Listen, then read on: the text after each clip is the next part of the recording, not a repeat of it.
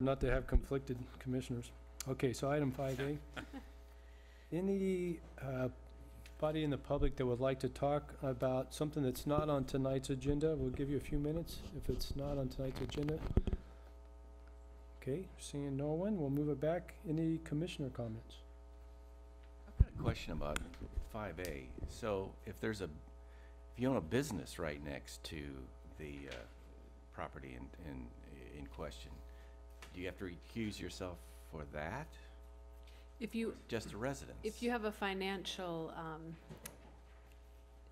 interest, so if you own the business next to it or you own the building next to it, then you would have a financial. If you're an employee of a business that's close by, but there's no, we went through and talked with our attorney about Commissioner Christensen's scenario of being within the distance, but because she isn't an owner of the business, she is able to vote on this. And for fairness to the applicant, it's best to continue. We actually have to continue the item because we do have 3 commissioners who could vote on this. And therefore, because of Commissioner Christensen not being available tonight, it has to be continued to the next hearing. Who else has a conflict? Peter Wilk, Commissioner Wilk, You due also to have a proximity of his house. Yeah, so. Okay, very good. Any commissioner comments? Oh, yeah, or staff comments? No staff comments? Okay, so we're looking at item 3, approval of the minutes, and we have 2 sets of minutes, one from our special meeting on February 7th that followed our regular meeting. Move approval. Second. Approval in a second. All those in favor? Aye. Very good. So tonight, we're moving to item 4 was on our consent calendar. We have one item, 510 El Salto. With the consent calendar, we approve everything on the consent calendar with one motion. Unless somebody would like to remove that, one of those items off of the consent calendar. Is there anybody on the planning commission that would like to discuss or remove? Anybody in the audience that would like to remove the item off the consent calendar? Okay, not seeing anybody, we'll ask for a motion to approve. So move. Have a motion? Second. Motion and a second. All those in favor? Aye. Okay, there you go. You're welcome to go, Steve. Thank you. You're welcome to stay as well. Big glutton for punishment, aren't you? So that moves us to the public hearings, and we just heard that item 5A for 401 Capitola has been continued. And so we'll move to item B, the update to our zoning code. I think did you make a motion on 401 Capitola Avenue to did we? continue it? I think we'll need to do that. Okay, so I guess we're looking for a motion to continue item 5A, 401 Capitola Avenue. So moved. A motion? Second. Second, all those in favor? Aye. Aye. I abstain. Very good, thank you, Katie. Okay, now we can move to item 5B, the update to the zoning code. Okay, thank you. We're going to continue from the special meeting that we had regarding the zoning code update and the LCP implementation. Just as a quick review, your local coastal program is made up of your land use plan, which has long-term policies, and it's also tied to your land use map, the general plan land use map. And then your implementation plan, which is made up of the zoning code, the zoning map, and the municipal code. So as we go through tonight, we'll be talking about the zoning code, and we'll actually reference the land use map. As I was working through some edits that the Coastal Commission, after our last meeting, they reached out to me and said, Katie, after reviewing the changes that you did not want to accept, in my notes on the sidebars of the zoning code, we have about 15 items we'd like you to reconsider and possibly accept. So within attachment A, it was the list of planning commissioners requested items. I also added the Coastal Commission staff items. So this evening, I'm going to go through, I've numbered the items that I think are worth discussing. Some of these, if there were any that you'd like to talk about, we can talk about them, but I just added what I think the simple fix is. Okay. but I'll be going through all the numbered ones, and I think there's about 20. I'll try to go quickly through the minor items, and then those that we need to spend some time on and discuss and figure out what the right solution is, we'll take the time to do that. So, one item that we will be talking about is the land use map, which is the general plan map and how it fits within the land use plan, but we'll wait till we get there. So, actually, I guess we're here. It's the first item. So could you, I'm sorry, Yep. so you're just doing the numbered ones. I looked at the very first edit and I thought you'd explain that, what's going on there? Sure. So the very first edit is under the, on page 2-04 of the code. It lists which chapters are applicable under the implementation plan of the LCP, and they'd like me to review, to remove chapter 17.12 permit application, or chapter 17.112 permit application. That was where it listed what the, so if you open your binder, We don't have We- that. We don't have that in Yeah, our it's- binder. Ours starts at 4. Our first page is 04-1. oh, you know, I think I was a little dyslexic in that. I think it's 04-02. I apologize. 0402B. Okay. It lists the local coastal program implementation plan, and under B1B it says chapters, and it includes 17.112 permit application and review, and they'd like me to remove that. And with that, they don't want that referenced because it opens up a lot of other items to the LCP. So, but what that means is that we have to keep like the appeal procedures and permit application procedures in 17.44. So basically that- you're saying it's kind of redundant? It's a way of not including, it will be redundant. We're going to, in 17.44, have redundant language that is tied to 17.112, but 112 will not be part of the LCP implementation plan. Okay. Anything that's in the IP, they have review over anytime it changes. So if they ask us to remove something from the IP, we're typically happy to do so. So, okay, moving on to, So are we gonna have a motion on this whole thing, or how's this work? What are we gonna be asked to do here? I think as we go through these, any changes that are requested, I'm gonna put them in a summary form. So, following this meeting, I'll be putting all of your recommendations from the last hearing and this hearing into a summary of what I took away from the Planning Commission, and we can make a motion this evening, and when you adopt the minutes, my summary will be in the minutes of those two meetings, and if I got anything wrong, we can change it at that point. So tonight you can make a motion. If there's anything that comes up that's controversial, we'll actually have a vote on any items. But otherwise, I'll assume for one like that you're okay with the staff recommendation. So would the final product go on the consent calendar at the next meeting? It would be in the minutes. When we were doing the zoning code update, I always had a table that would go in the minutes of what came out of the Planning Commission meeting. So I plan to do that for the April meeting. So once we agree to this, or we approve the final edits, then it goes back to the Coastal Commission. When do we hear back what their final? So actually, next it goes to City Council. So I'll be taking the summary that I put together that will be reflected in the minutes to the City Council, I think April 11th. Okay. Is my plan if we get through everything tonight. And then we'll submit to the Coastal Commission, and I believe they have to put us on an agenda within 3 months. Okay. Submittal. Very good.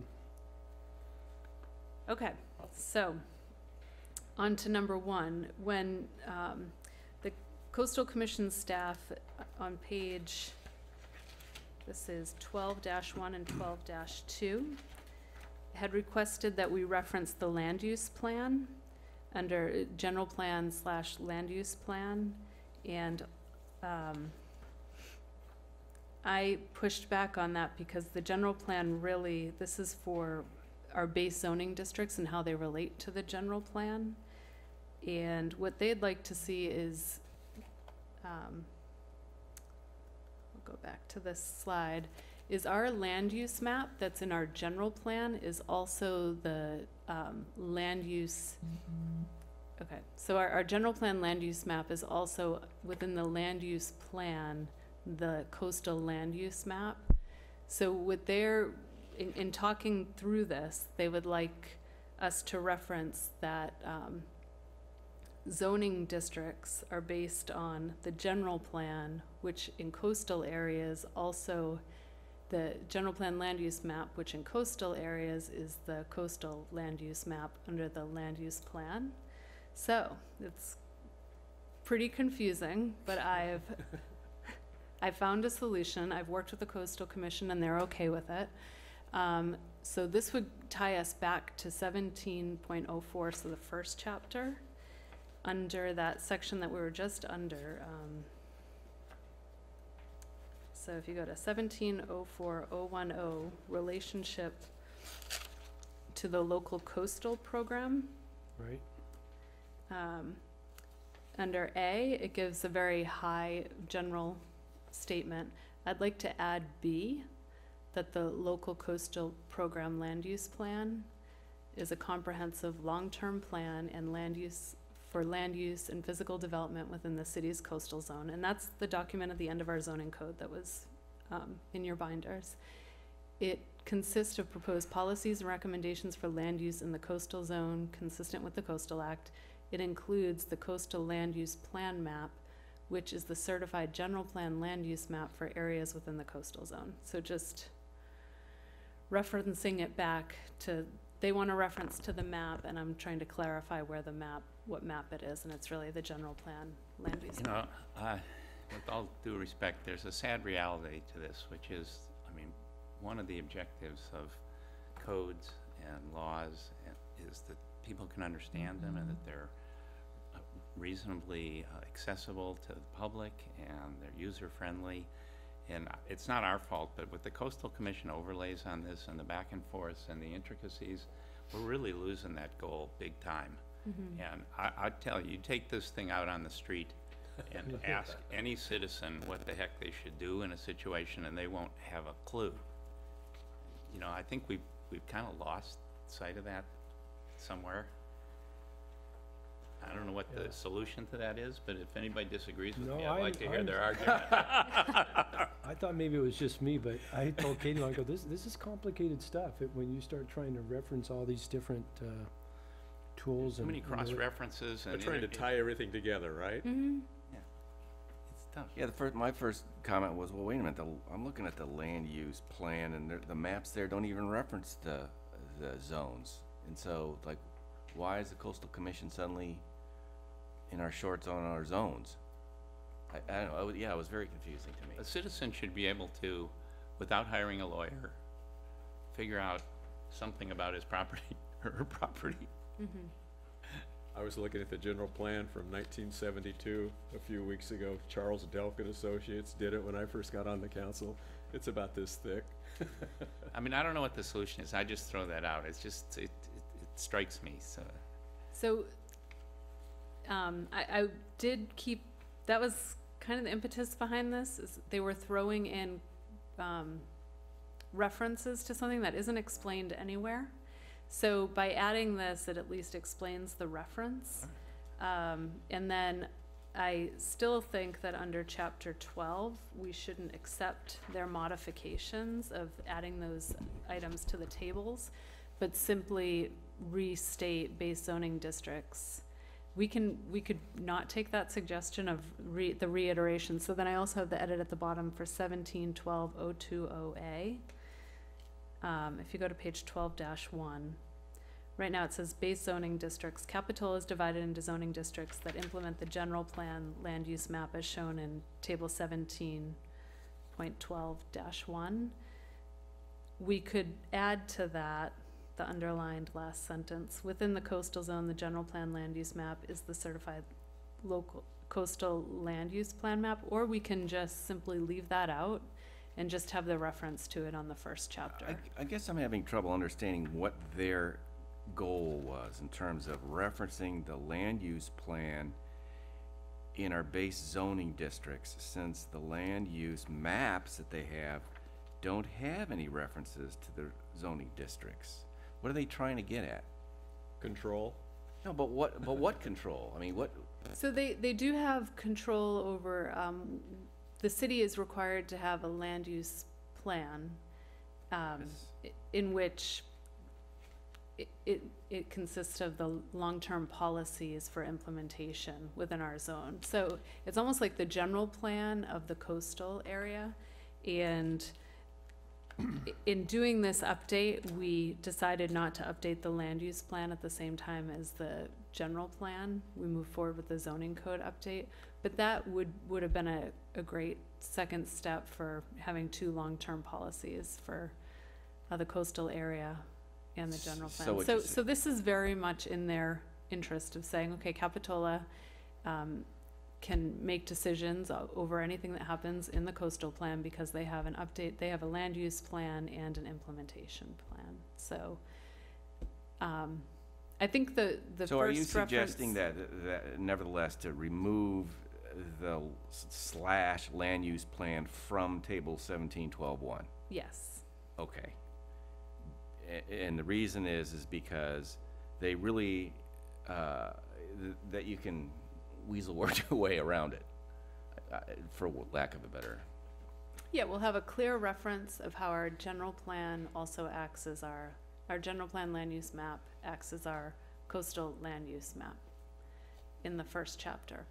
Although it definitely seems like overkill, but So you know, it's helpful for, So, just bear with me. So, the land use plan, if it was updated and to be complete, it would have a map in it that mirrored the general plan.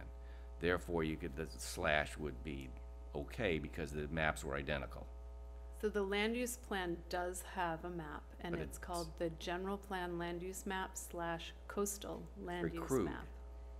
And it exists, it's from 1991, I believe.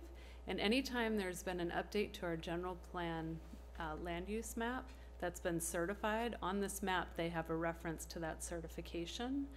After our general plan was updated, we should have certified our general plan land use map, and we did not. So we're going to take that step when we update the zoning code and the zoning map. So this will clearly reference how they all tie together. I do think the suggestion of my underline under chapter 12 is probably overkill, and we could remove that as well. But just to have that section under B1, I think is helpful for us getting this adopted. Okay, and they're good with your Certified. suggestion. Is there a B2? Well, there's currently a B. There right? is, B2 would be the implementation Okay. plan and the reference to the LCP, IP.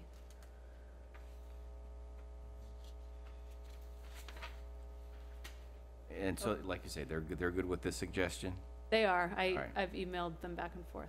So would you like me to remove the second reference to it under that last paragraph?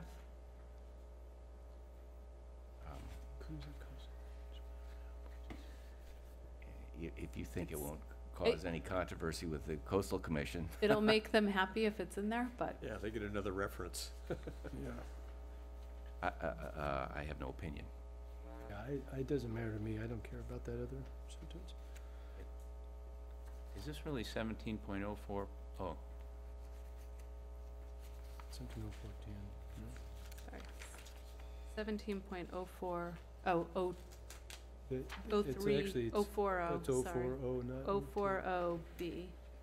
it's 04 what? 040B. 04. Yeah, so you're. Oh, wait, no, I'm sorry. Let me start. Okay. Sorry, she's telling me. It's 17.04.040. Right. That should not say 010. 040, and it's the relationship to the coastal program. So the general statement will Got it. stay, and then B will be local coastal program land use plan. Okay? Gotcha. And I'm not hearing to take out the second reference, so I'll keep it in, That's fine. okay?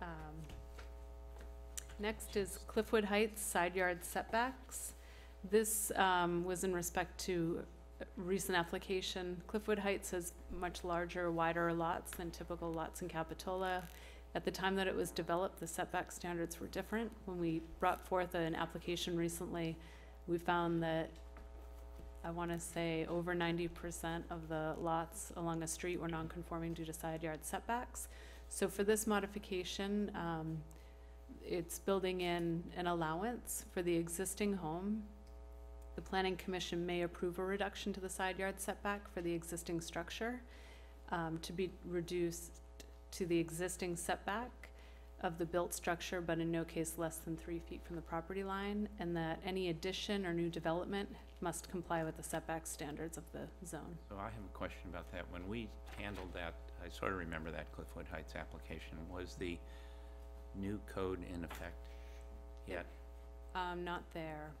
Okay, so once the new code went into effect, I think the problem went away, because it only applies when there's some sort of expansion of the property.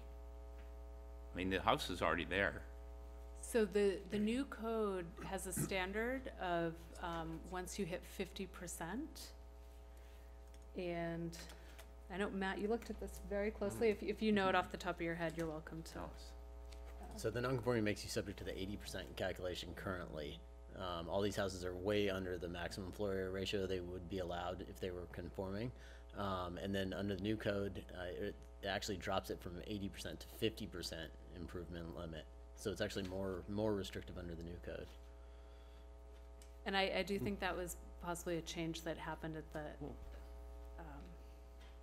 Sorry, I don't have the The code. non-conforming rule under the new code is basically that you can, as long as you don't expand into, and make it expand the non-conforming aspect of it, you can make improvements to the property.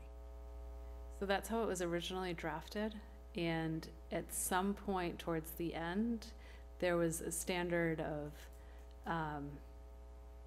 Based I on what? want to say 50%. It may have been at the city council Yeah, I don't review, but recall. it It's a did footnote change. under the development standards table. So it's not actually in the table. It says, like, superscript number 2, and you go down to the bottom, so it's in this little fine print underneath the table, and it's 50%. I wish I had the code on it. Code here? Yeah. I don't remember us doing that.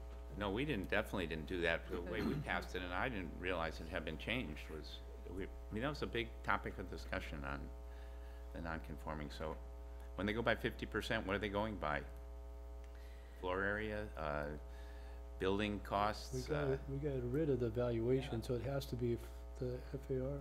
So when we did review that application under the new code, and we found this, the fact that there was this 50% limit tied to it, that it wouldn't have helped the owner with their development. So I'll pull it up under. Okay.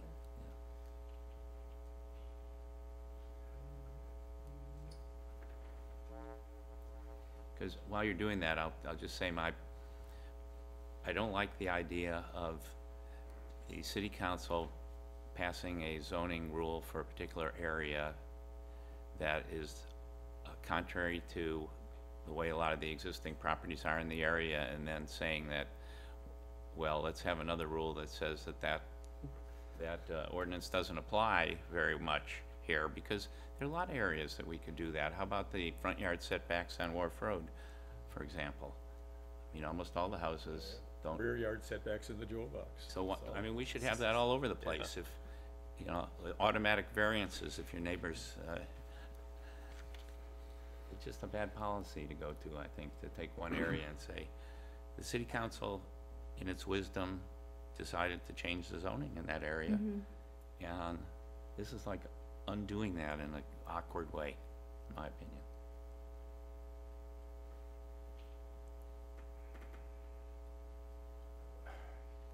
So. What do you think about the proposed language, the addition, the planning commission may approve a reduction? Still have the same concern? So should we do the same thing on Wharf Road, though? So how does that work with, so the planning commission makes recommendations, the city council modifies them, planning commission doesn't like the modifications. So what? They're like the Supreme Court. You guys, They are. you're stuck with it. Yeah. They are. Alterations requiring design. So now we're going back and trying to, gerrymander the decision they made.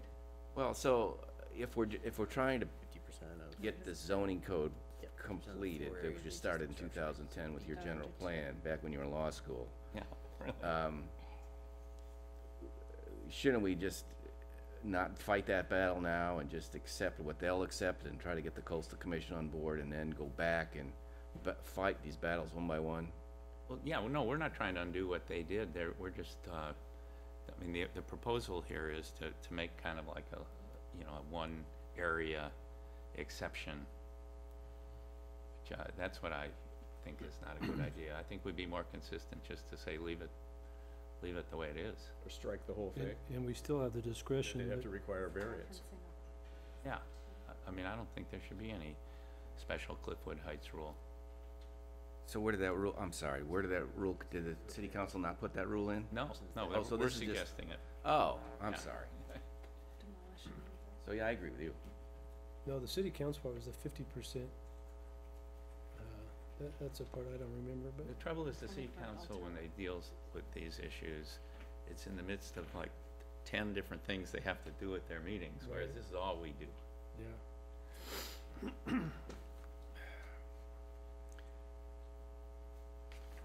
So are we in agreement that we don't even like this paragraph? I was gonna say, what if we strike the whole paragraph? That's what I think. Okay, is But- that, so I'm definitely going to come back to you with the non-conforming changes. I can tell you that under, I don't know if you want me to get into the weeds on this, or if it's just bad policy at this point to adopt a specific, Yeah, I Yeah. think, You- forget the Cliffwood Heights exception. We can all go back and look at that non-conforming thing and try and And then- sort it out okay. at another time. okay, let's do that. So strike. And just as a, Do you have a pen? I can make a Yeah. note to myself. Thank you.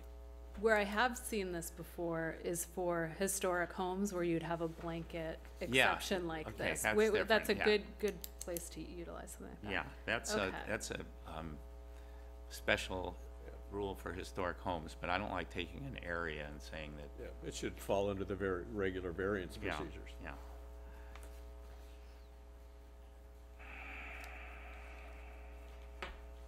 Okay, next, this was the question, posed by Commissioner Ruth of the density limits versus the floor area ratio. And I'm gonna do my best to Yeah. give you a Well, you know, scenario. it was just a question, because I know I voted to do this at the last meeting.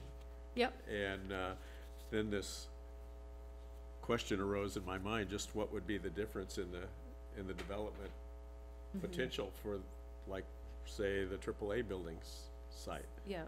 So the very simple answer to this would be on the AAA site, within the, if you meet the setback requirements and the height requirements and the parking requirement, if it's tied simply to floor area ratio with no density, you could break that building up into smaller pieces and get a higher density.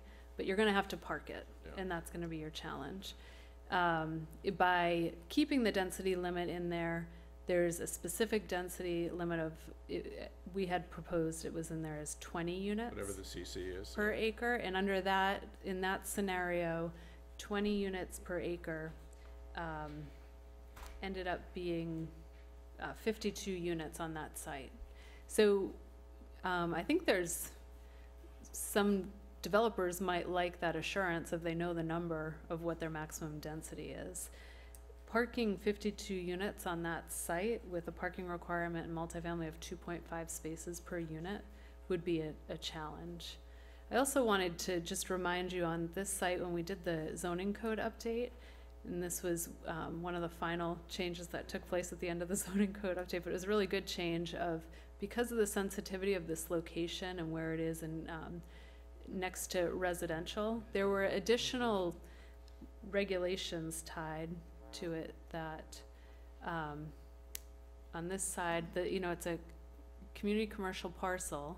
There's a maximum height of 35, a minimum rear yard setback of 40, which is a lot greater than typical setbacks in this area for CC.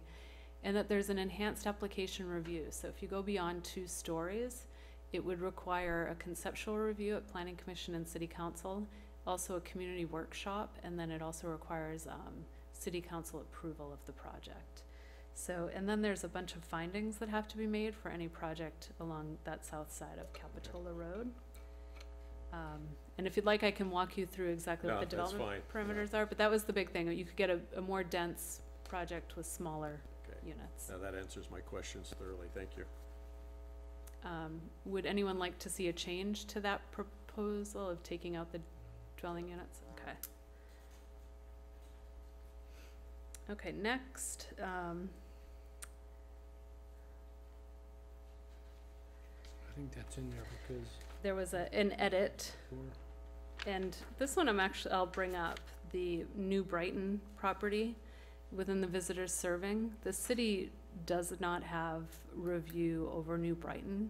The Coastal Commission has actually sent me an updated email as of today on this, and they're saying because it would be part of our LCP, and because the LCP acts as the local authority over the state's ability to regulate within the city, that they would like us to keep this in there because it's their way of regulating, the state can regulate the state.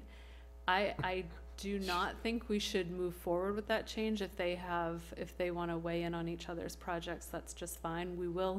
Any development project would need a CDP, a coastal development permit, but to have development regulations, I don't think is good practice, as us being the police of state properties. Frankly, I think the less interference the Coastal Commission has with state parks and its handling of its properties, the better. We're paying both of these agencies to fight with each other about these things, like when they, with the river and,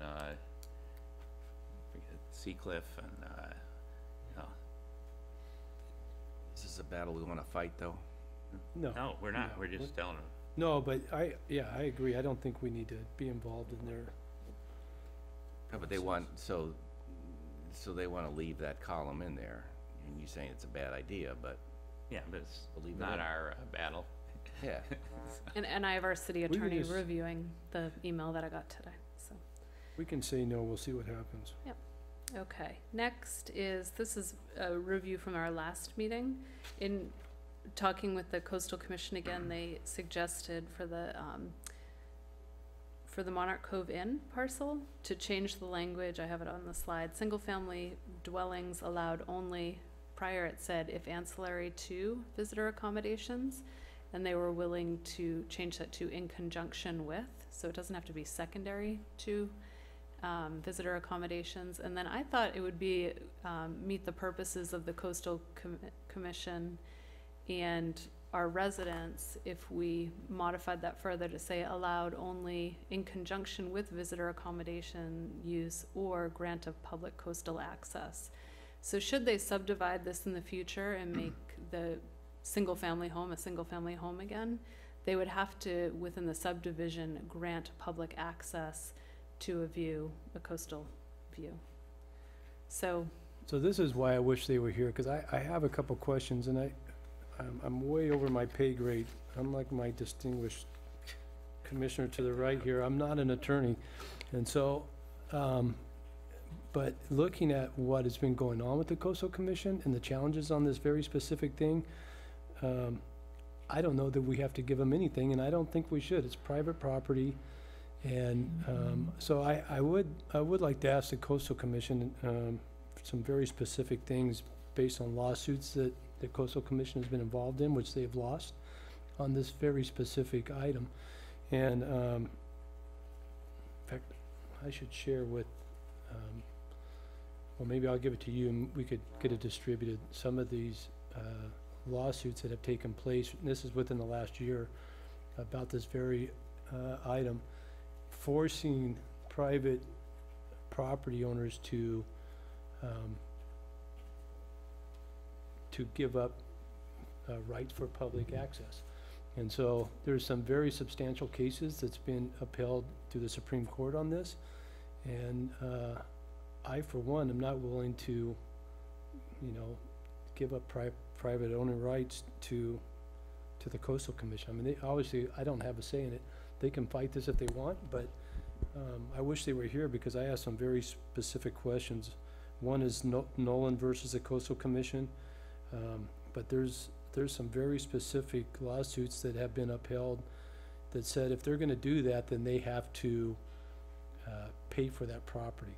So I don't know how we're gonna make that happen. I think there's some view shed areas that they could probably get some agreement to on that little road that comes behind them, but personally, I'm not willing to make it the responsibility of Monarch Cove to grant access to the public. I will add that I spoke with the property owner today, and they liked this suggestion. They thought it was a good way to still allow visitor use at the site so that visitors could take in the view without requiring their homes to be visitor accommodations. So they're in favor of it moving forward with this language, but Well, my thing is, we grant it there, then where do we grant it next? And who's next on the list to say, you have to grant access? And it's, my understanding, it's not on our current, map for view sheds.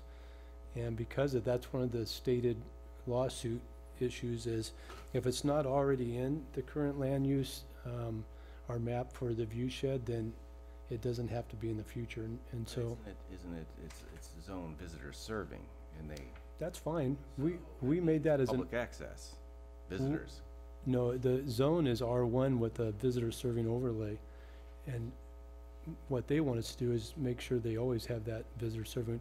What the property owners at one time would like to do is make it R1 and just have it as a private residence, but I don't know. I would Well, defer to my, I agree with your general principle. What the staff's addition here is to take what the Coastal Commission wants to do and give the property owner another option besides that.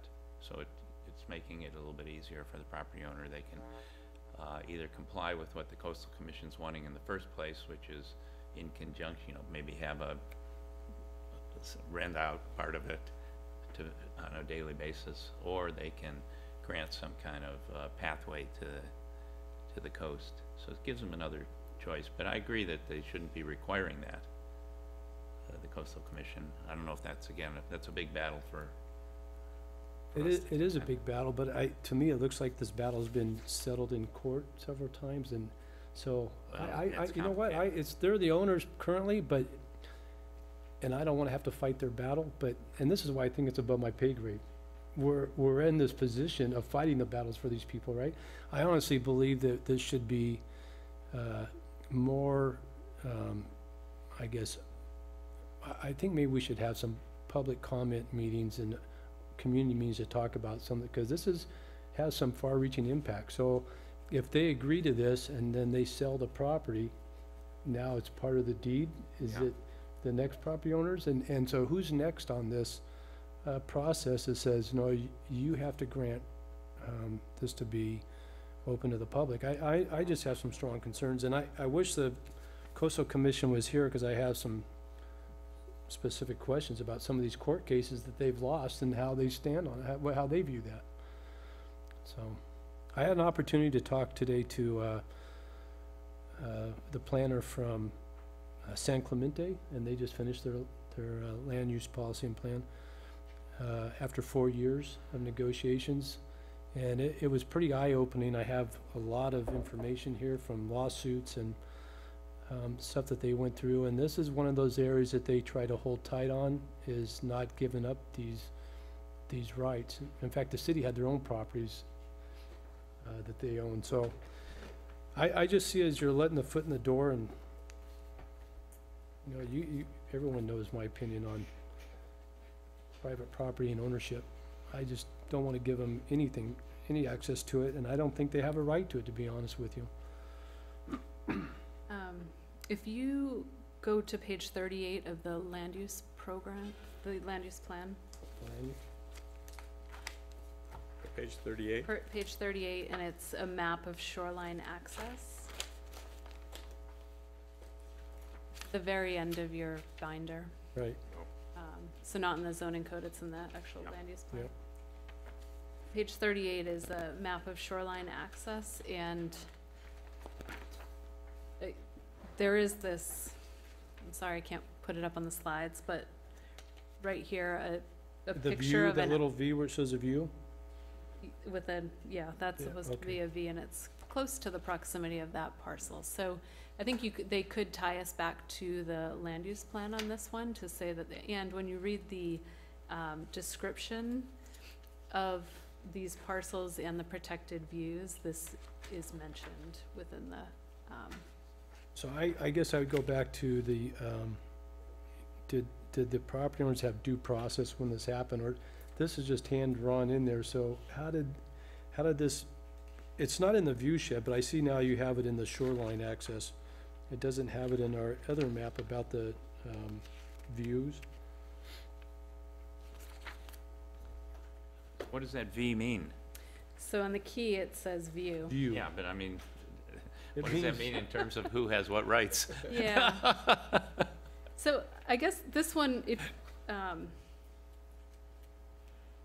So where the Escalona Drive kind of curves around and goes up, it's a dirt road up there right now, I think, you know, there may be some open to allow a view property there, but on the private property of their, where their parcel is, I just, personally, I can't buy into that.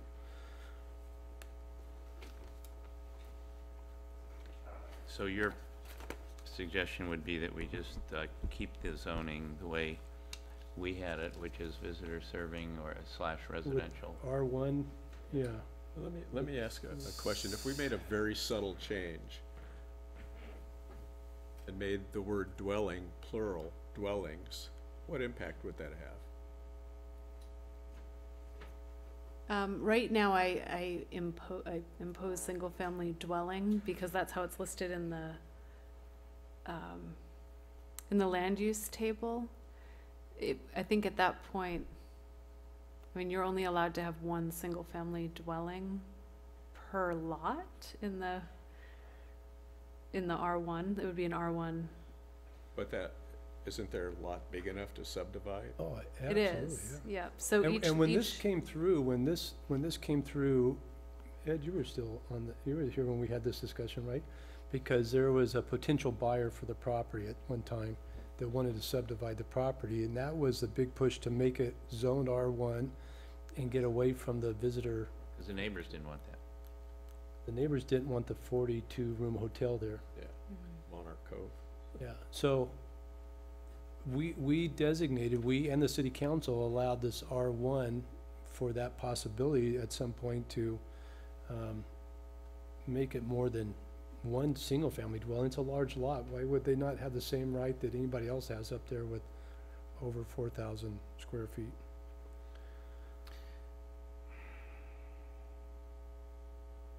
I mean, your motion tonight could be to just simply not have note 12, Yeah. you know, and just Easy way out. that, you know, unless, and then it'll probably come back to us. So at this point, it's, But You know, maybe by it's- then we it- could have some honest dialogue with them about Yeah. some of these lawsuits that are going on, how they got overturned in other areas.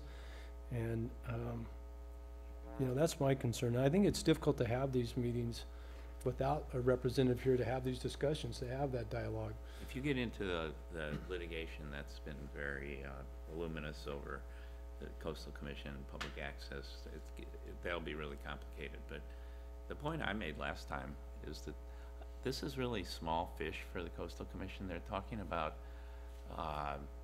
visitor serving of a unit, half, part. Oh, look at Martin's Beach. That was a unit. Well, that's a An beach, access, yeah, yeah. yeah, that's an access to, but I mean, when we've got a potential visitor serving hotel that they're,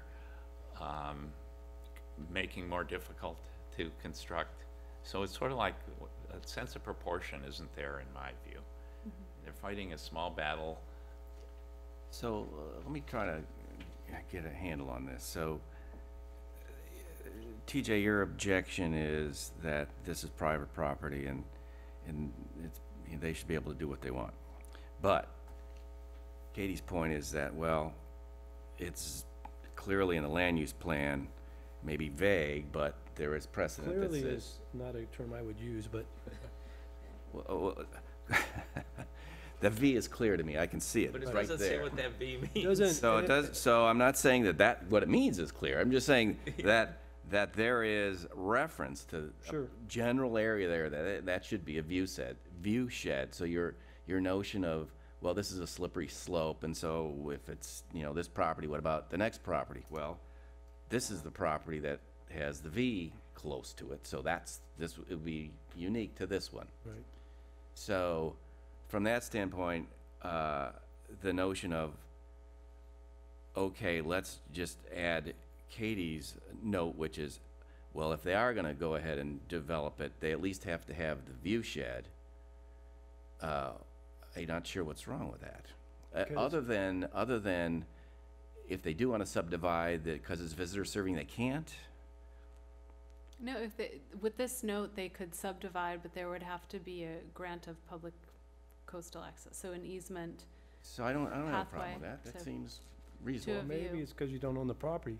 If Well, you, but they bought the That- property and no, this- they bought the property long before this was Oh, there. yeah, I suppose that's true. And but- so, and the thing is, I don't know there's due process, so in 1987, the Nolan versus Coastal Commission, it states very clearly, if they wanna do that, they have to buy the easement.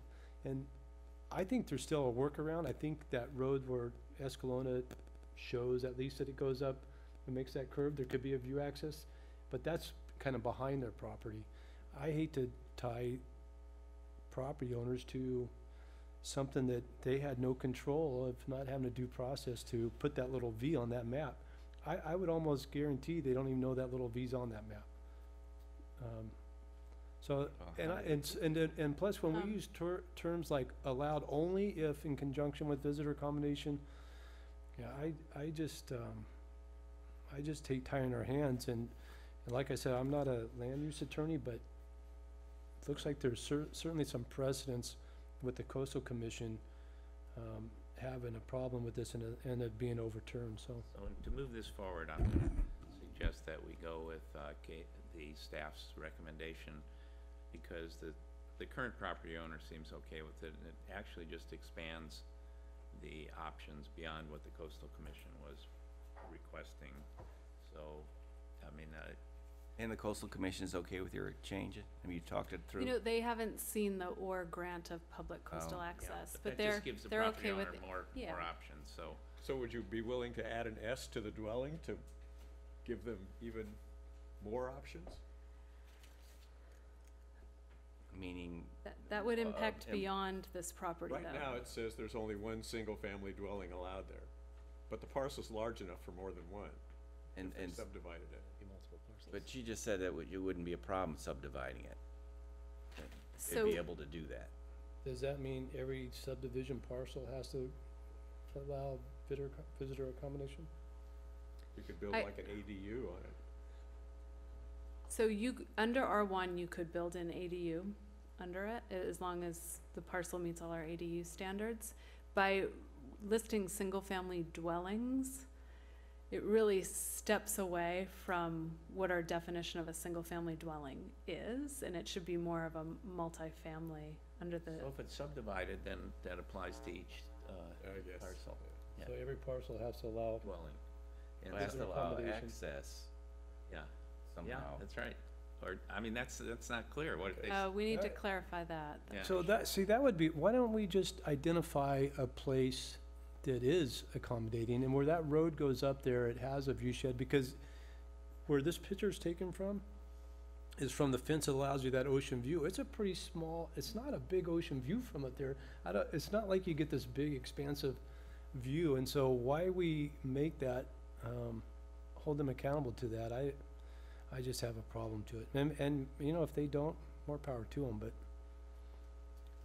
How about, allowed, and I would cross out only, allowed in conjunction with visitor accommodations, allowed only in conjunction with visitor accommodations use or grant of public coastal access within a subdivision application. yeah, if it was one place that was a common street or access where people would go, I think that's fine. But this is literally in their backyard. What are you if this is your private residence and you wanna sit at, and look over at the ocean on your lounge chair in your bathing suit, does that mean people? Okay, so her solution, because in subdivisions, there's all kinds of, exactions areas, that you have to, access to parks, you have to, I mean, it's all over the place. But those are public this is private property. No, a private subdivision that the city requires you to provide Oh, pathway. no, if it had a specific location, I don't have an issue with it. This location, if that was my property, I would hate to try to lounge out there in my bathing suit and have, No, so this isn't, I think it's better nobody wants to see that. not to, it's tied to the property, to the Monarch Cove Inn property. Right, At this point, I think you'd want a future person who's gonna subdivide the lot to state exactly where the location is, and we just have to make sure it's a public coastal access, that there's actually a view. So. Okay. Okay, well, you understand where we're going with it. It's like, I think Yep. that's a good, okay, so cross out only, so allowed in conjunction with visitor accommodation use or grant of public coastal access within a subdivision. we're That's all the better. way to number 4. it's gonna be- Steve, are you still interested? Bring breakfast. What if they wanna stay where they're at, still have- just provide the coastal access to not do visitors, right? Good point. You don't wanna rule, cause that would Okay. hurt the current owner. So what if they choose not to subdivide? So maybe, we just say, or grant of a public coastal access to a view, or one,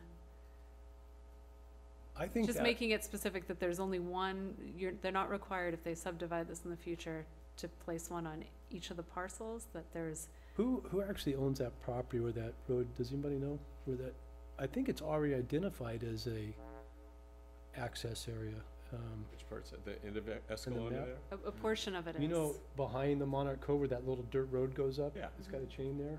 Yeah. Above the old stone house. Right. Yeah. Who, so, Somebody I owns think that would be, but I don't know who owned, I don't know if that's private property or. Yeah, who's the house back there? You mean the stone house?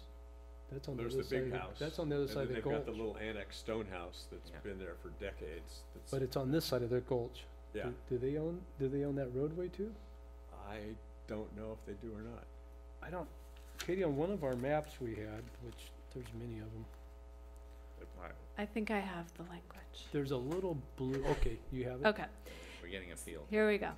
So, single-family dwelling allowed only, or allowed in conjunction with visitor accommodation use or grant of public access to a viewpoint. There you go, I So like it's a that. singular viewpoint. You got okay. you got my vote. Moving right along. Moving right along. Sorry about that, Ed. Hey, it's only gonna get worse.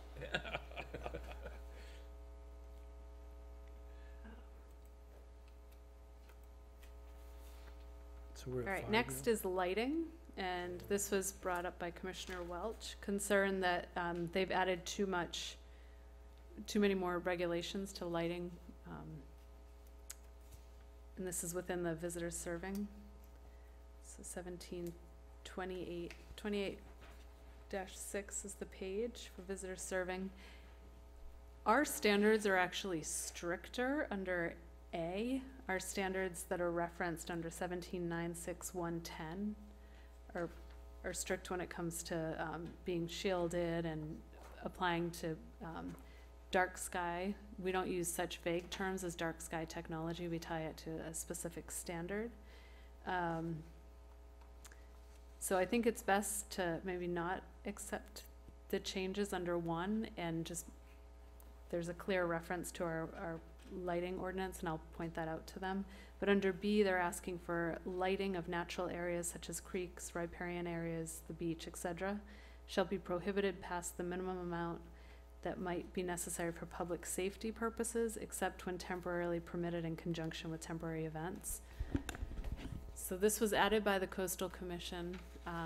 I had added, when working with them at a staff level, the except when temporarily permitted in conjunction with temporary events, because we now have the light parade that happens on the river. But your thoughts? I don't have a problem with that, but I want to know what dark skies technology is. The latest There's standards for dark sky, and we reference them under a latter section of the code, under 17.96. But it's really so that you don't, you're not It's the glaring glare. light up at the sky, But I thought there may be some weird technology that, Oh, yeah, no, they're, didn't know what that was. I think our wording was fine, and I don't particularly care for adding their wording in item 2, E2.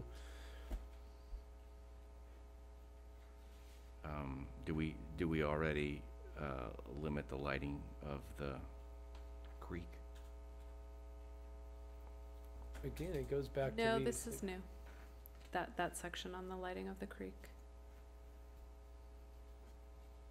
So is there any reason why we'd wanna have glaring lights on the creek? Well, I don't think we want glaring lights. I think our policy talks about lighting in general, about not being obtrusive. All exterior lighting shall be unobtrusive, downward directed, so I think that covers it. But it seems to me that the coastal commission has a right in their charter to worry about No, they- habitats and natural, They can environmental. worry all they want, but the problem is, now they're getting into the property owner's rights of being able to have lighting, and what becomes beyond But safe. no, it's not, it's lighting of natural areas. Yeah, So so that's, all that, so how about Shadowbrook? Does that mean they can't light up around their building along the creek area? To what I what guess extent? would wonder what they mean by natural areas. I would assume that Well, means that's Soquel why- Creek, which is defined pretty clearly where the natural habitat is, and I don't think it extends onto private property. So, on page 96-11 of our code, we have light trespass, and it's specific that, it's not specific to the creek, but it's really specific to how much light trespass you're allowed to have. So lights shall be placed to direct downward and deflect light away from adjacent lots and public streets, and to prevent adverse interference with the normal operation and enjoyment of surrounding properties. Direct or sky reflected glare from floodlights shall not be directed into any other parcel or street or onto any beach. That was added by the Coastal Commission. No light or activity may cast light exceeding 1 foot candle onto public streets with an illumination level measured from the center line of the street. And then no light or activity may cast lights exceeding 1/2 foot candle onto a residentially zoned parcel. So there's no requirement prohibiting light on the, but you're supposed to keep everything down directed and shielded, and Well, down Towards your directed right onto the property. water. I mean, Yeah. that's down directed, but I don't think it's But you would have- environmentally sound. But you would have to put your lighting on there over the water. I guess I think our code meets all intents and purposes of being friendly with your lighting and not being obtrusive. Well, to other Without people, getting I'm it- just worried about the environmental effects. I'm not an environmentalist, but I would worry that you're upsetting the frogs or something. Okay, so how about the wharf our pier that's got, lighting downward over the ocean? Is that not? Well, okay, then you object to this words or onto any beach? I object to the coastal commission telling us what to do at all. So, yeah, it's not that you can't have lighting at the beach, you understand that? Yeah, I think we got that. It's not that you can't have lighting on the beach, you wanna have safe pathways. We have areas that have our beaches lit. Alls I'm saying is, I think our code meets everything that needs to cover. I don't think we need to add their additional wording. this So- does give us the ability, if a new owner moved in and started lighting up the Soquel Creek, and it was to an extent that it was obnoxious, that we could Well, go out and we could hold them to this standard. But our own code does the same thing.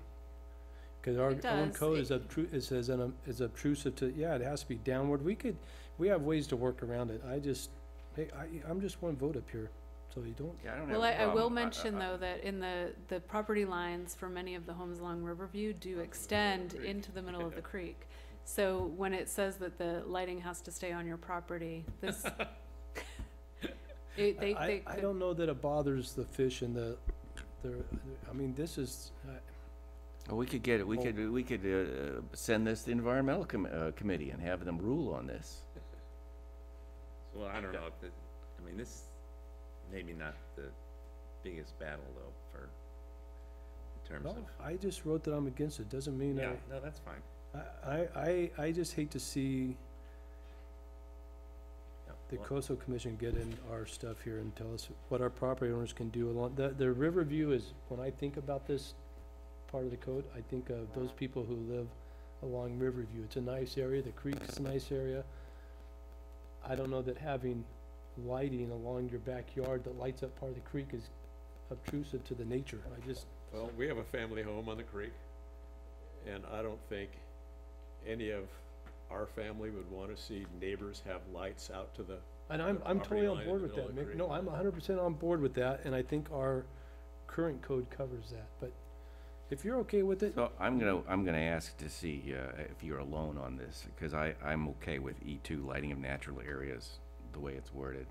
Well, my thinking is that, we're stuck with the coastal commission. I mean, we're not in a position to basically revolt and secede from the state. I understand that So, part. You know, we have to try and work this out with them and fight the battles that are the most important. and then- I just don't agree to it, so I Yeah. get that.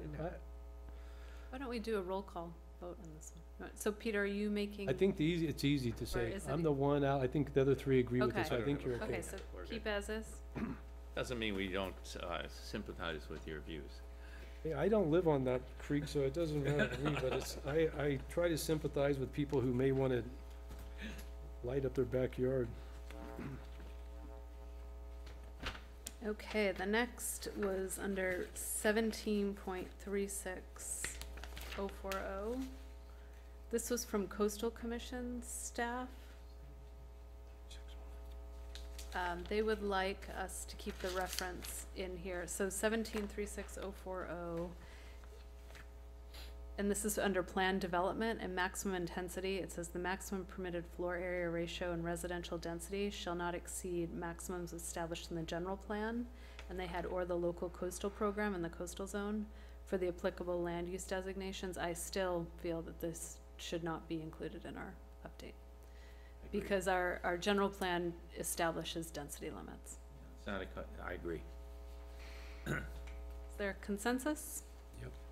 Yeah, we're good with that. Okay. Okay, number 7. This is also for plan development. This was a comment that came from Planning Commission.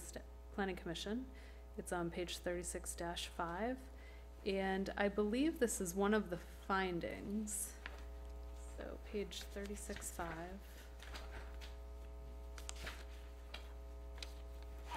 For plan developments located, okay.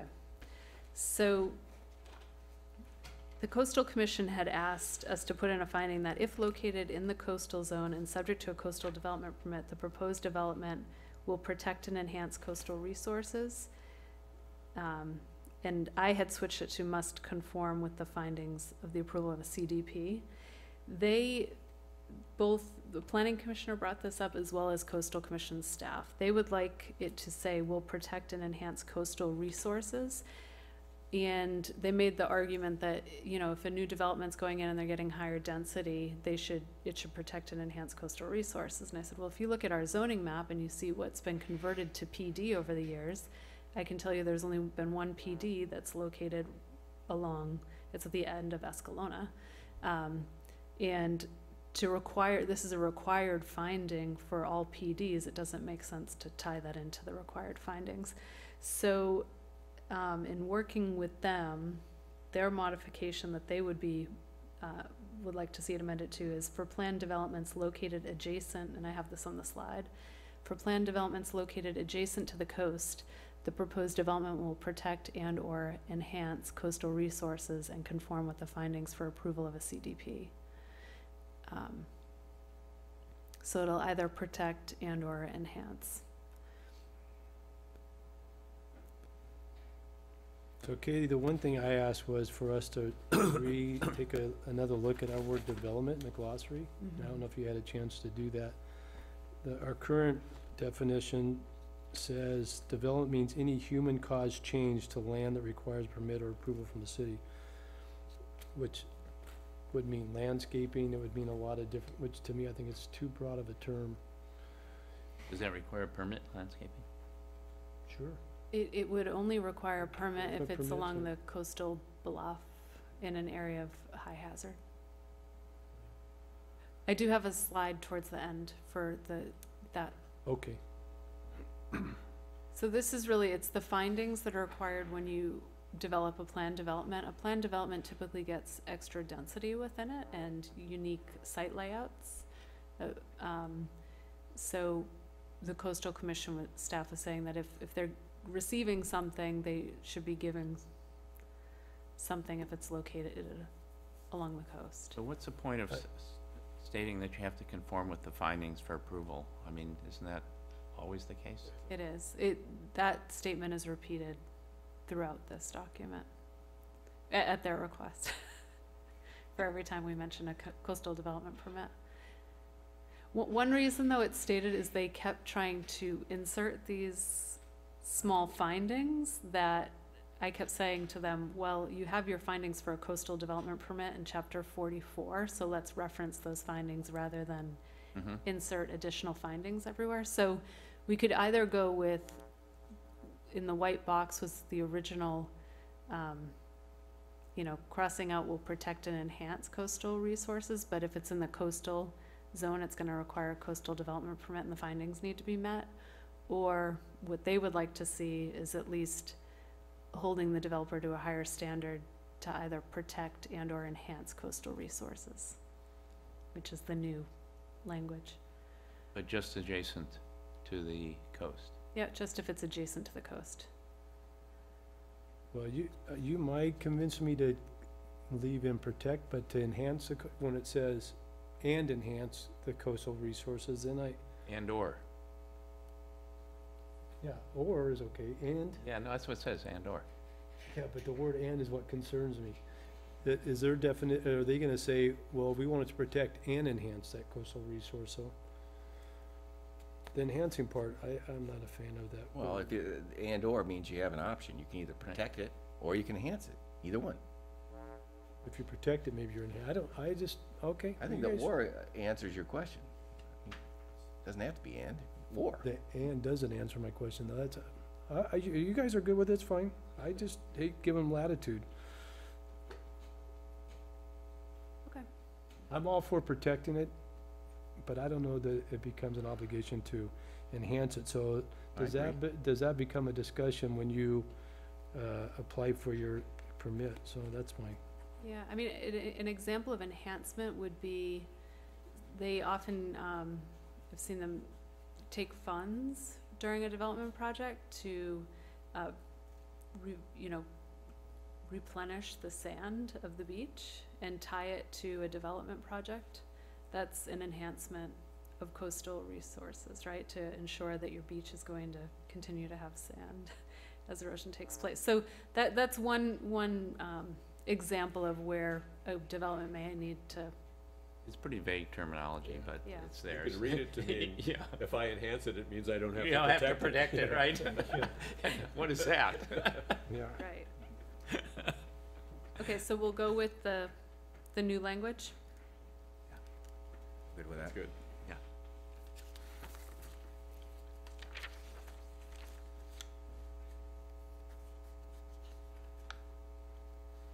All right. The ninth one is interpretation of the coastal overlay zone. So I had suggested striking, this is on page 44-2. I had suggested striking this language. Oh. Sorry, that is not page 44.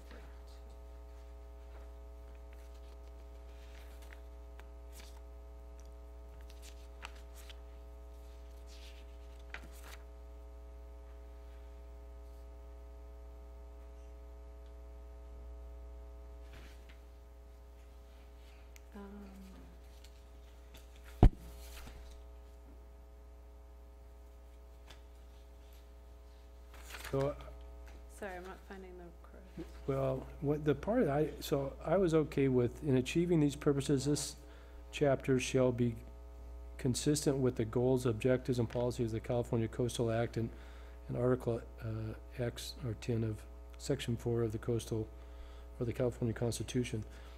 I'm not a big fan of the words "shall be given the broadest interpretation possible so as to protect, restore, and enhance the coastal." Why don't we just meet the California Coastal Act and be done with it?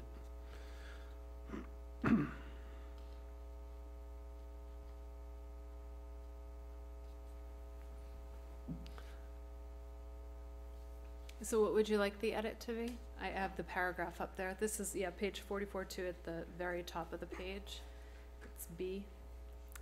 I had just, in achieving these purposes, this chapter shall be consistent with the goals, objectives, and policies of the California Coastal Act, Article 10, Section 4 of the California Constitution. The additional wording of given the broadest interpretation possible as to protect, it's additional wording that It's I not think additional, gives it's them more already there, latitude. What's that? but it's already there, right? We're not Right. adding those words. They're Cur- trying. it says they're it tr- the currently Coastal states. Commission is trying to add it. Well, so what does this mean? It currently states that the, shall be given the broadest interpretation. It doesn't currently state it? No, this is what they're trying to add. Well, I'm questioning Katie's note.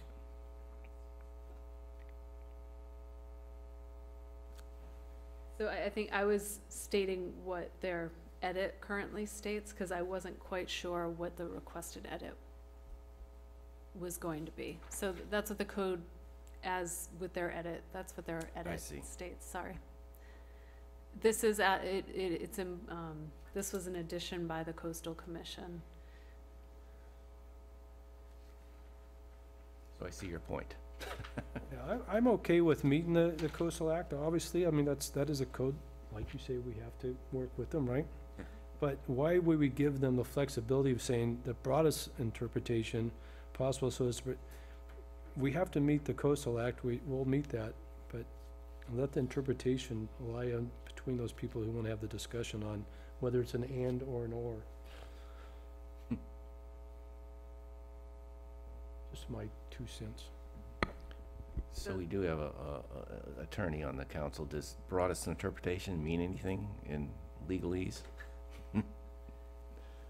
I mean, I agree with Commissioner Welch. I think they're overreaching a bit with that language.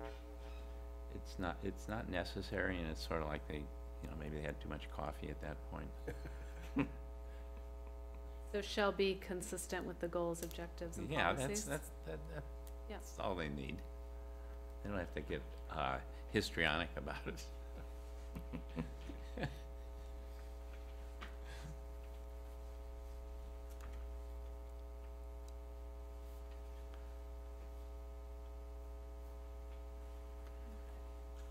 I think their attempt is to make it as vague as possible, so they have A lot of a latitude. lot of latitude to interpret Right, when it any people way come they in want. for permits, right? Yeah, I mean, that would let them turn down anything, right? Yeah. Let's look at our policy here. Exactly. Okay, under 44-7, I think this was just, I needed to clarify. Under review authority, in the past, we haven't had the community development director having authority to make decisions, kind of like a zoning administrator. Under the new code, we do for design permits, and by building this into our code, for coastal development permits that don't need any other, that are not appealable to the Coastal Commission and do not require any other discretionary approval by Planning Commission. The best example of this is an accessory dwelling unit. The Coastal Commission is going to require that we notice accessory dwelling units and that they're treated as, for review. And this would allow us to publish that we'd send out notice to property owners, and that they could request a public hearing, is the way it works within a design permit for a certain amount of design changes. For a secondary, an ADU, they could request a hearing by the community development director. So it's just creating this new level of approval for So that, admin yeah, permits. I mean, that was my concern, and I didn't know that we already had a we're starting to build in a zoning administrator function here. Yeah, But if we are, and we're willing to set that up. so, and I think that's a really good improvement, so that we don't have to bring ADUs to the planning commission. But then the staff has to get into the business of, you know, knowing how to conduct hearings, and you're taking on a new function there. True, yeah. Is it are those staff decisions appealable to the planning commission? They are, yes. So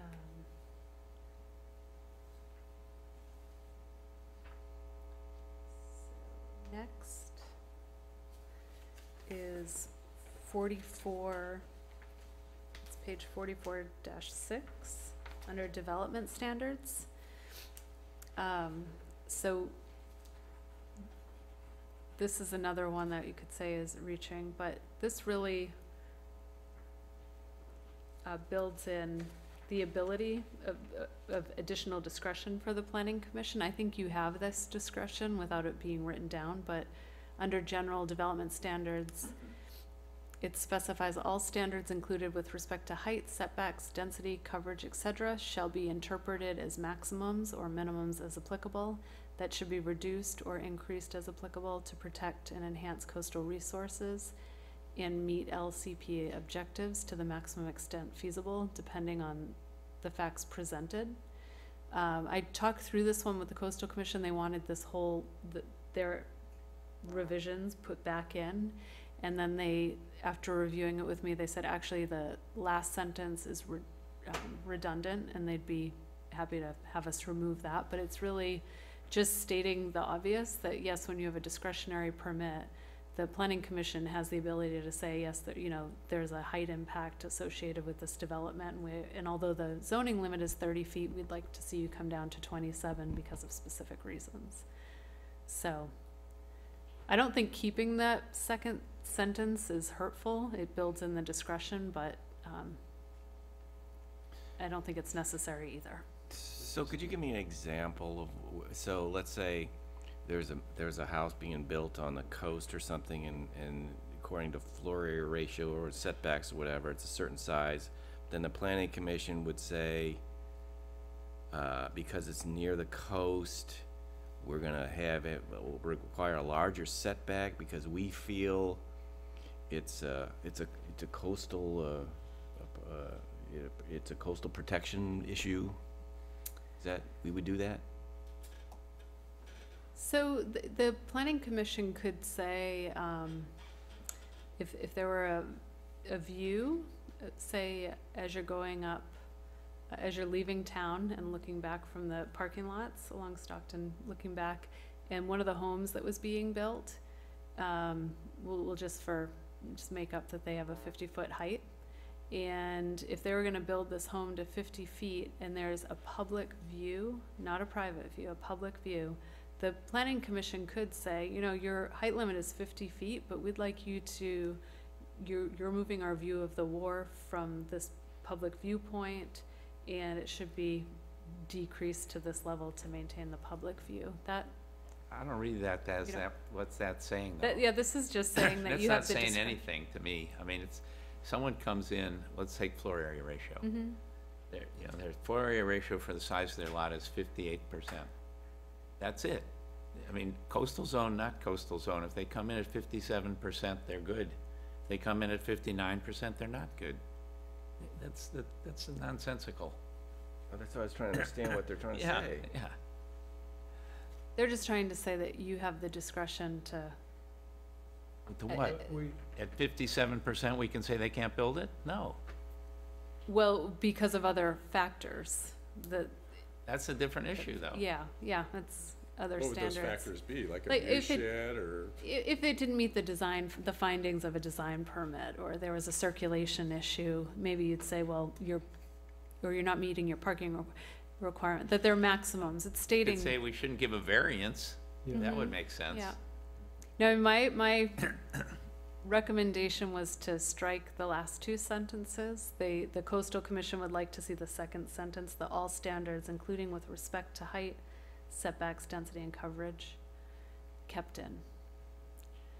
So, shall be interpreted as maximums that shall be reduced to protect or enhance coastal resources and meet LCP objectives to I the just think maximum it extent. leaves more room for more dialogue and interpretation that someone who has, as you mentioned, a right to a 58% FLORA ratio, for someone to step in and say, well, you know, it's blocking a public view of the corner of the wharf or whatever it may be, and now we're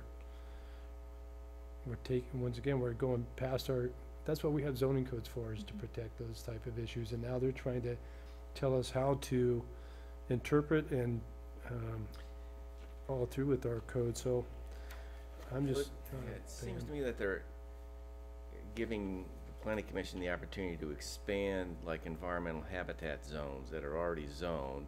And they say, well, but we'd like a little bit more creek width or something, and so we're not gonna allow you to build on your property because we're gonna encroach a little bit and make our parks a little bit bigger or something. Yeah, I agree this is an odd, I don't like that sentence I- at all, because they're talking about specific numerical standards and saying they should be interpreted. Why does one property owner have a different set of standards next to another property owner? Well, we Because- could say, you know, on the coast, your FLORA ratio is 10%. But it's 10 for everybody. Yeah, Mhm. yeah, Mhm. right. That, so, but we already have that, Right. that established, so I just think it leaves more room for interpretation that doesn't need to be there, because it doesn't matter either way. We have the discretion to allow a variance or to have a discussion about bringing your plan back for concerns we have. yeah, I agree. This just gives the property owner just confusion. It's like, wait a minute, I meet all the rules, but you can come in and say that those don't apply because you're too close to a view shed or a park or a, yeah, I don't like it. It also appears this sentence allows, where it says, minimums as applicable or increased. Yeah. So, Well, minimum parking standard, or height, yeah, or anything. Yeah, So, yeah. maybe my next door neighbor gets hammered by the coastal commission and only do one story, but I do really well with them and I get You get 4 two stories. stories, Yeah. So I'm hearing consensus to delete, to keep it, Yeah, Delete both of they those. need to rethink that. okay. Yeah. We're just gonna say that No. the overlay zones are the same as the underlying I base don't like the way zones you're and end it thinking. there. That's me. Just say no. What part of no? Okay, this is, page 44-7 and 44-8, legal development and permitting process.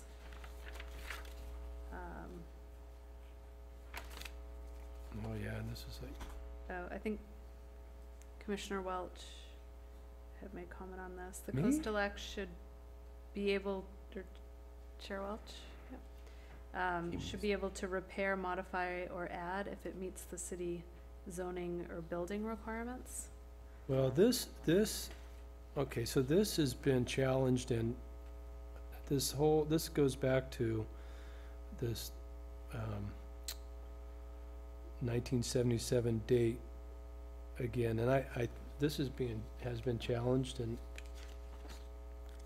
I don't know that we want, I have a lot of concern about this whole wording. I know we wasn't gonna get into the geological part, but this starts that whole process, so, I would suggest we bump this up to our legal department for review and making sure that it's not giving them any more.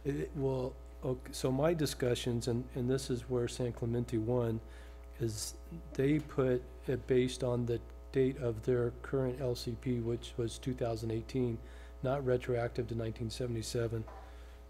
And their insight to me when I called and had the discussion with them was, don't give them any dates historical from that 1977.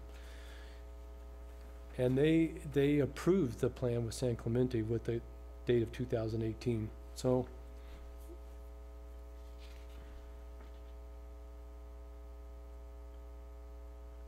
And the reason why is because San Clemente, just like Capitola, these properties were here long before the Coastal Commission was enacted.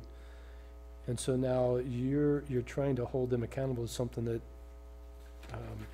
they didn't have a discussion before they purchased the property for most of these.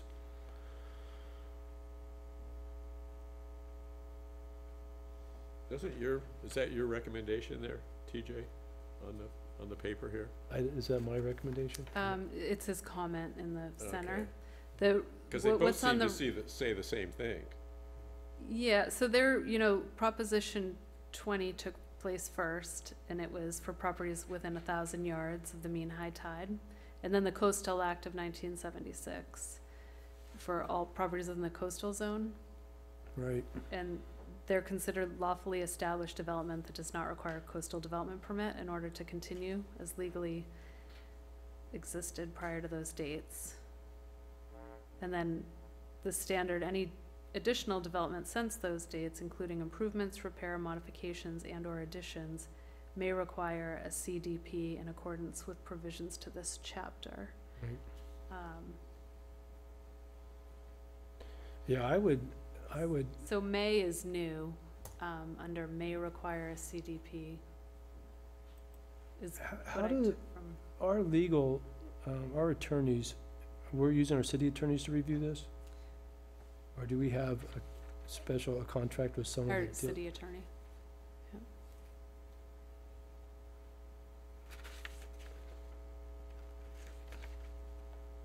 So they're saying anything that was done prior to the Coastal Act coming into effect is fine, but then any additional development, so if I built something in 1985, today, someone can tell me I didn't get a permit, a coastal permit? Oh, if you built it in 85 without a permit, yes. Yep, No, without a coastal development permit. Right. right. I mean, not anything, so I think it should say may require a CDP. If it were below the standards, like it was less than a 10% addition or 10% height increase, there are certain standards that you don't need a So is coastal this development permit. basically saying that things that violated the Coastal Act when they were built are, this is some kind of enforcement provision? It is, yeah. As another part of this is when new applications come in, they want documentation of how things were approved over the years. And this is definitely, the language here is setting it up for the non-conforming Yeah, in the future to tie permits back. So, well, I don't mind that. I mean, if the law required people to get a permit for a particular improvement in 1985 and they didn't, and they come in now for for a permit, and that's discovered, I think they should be held to having complied with the law at the time that was in effect. Well, if in fact that's the issue, I don't, and that's how we typically treat any application. We recently had someone come by asking about a restaurant and a bunch of illegal additions that were done there. We said, if you're gonna do improvements to this, when we bring it to planning commission, everything has to become legal. So, I mean, that's typical process for Yeah, if they come in for a development. lot line adjustment, they can't have any Yep. violations on their property. wait, so if they, I guess, if they had, well, how would they have done it unless they didn't go through our permitting process, not having a coastal development permit? Yeah, I mean, well, they just built it, is Well, what, then that would have been illegal, right? We Yeah. wouldn't allow that. Yeah, so there should have been a permit. The coastal development permit is a whole different thing to me than if they had a illegally built structure or something that was outside of our permit process, then I'm on board, but yeah, I'd be curious to see what our attorney has to say about. I'll have them review it just to make sure we're not missing anything, but I don't think it hurts us at this point. It's when we start talking about nonconformities and they do calculations that you're gonna see the same language, Words, yeah. but here it's not referencing what you can do to improve your property to a certain extent with a nonconformity, so. Move on? but the one change is may, at the end, may require a CDP. Next, for 13, it's page 44-17. This was from Coastal Commission staff.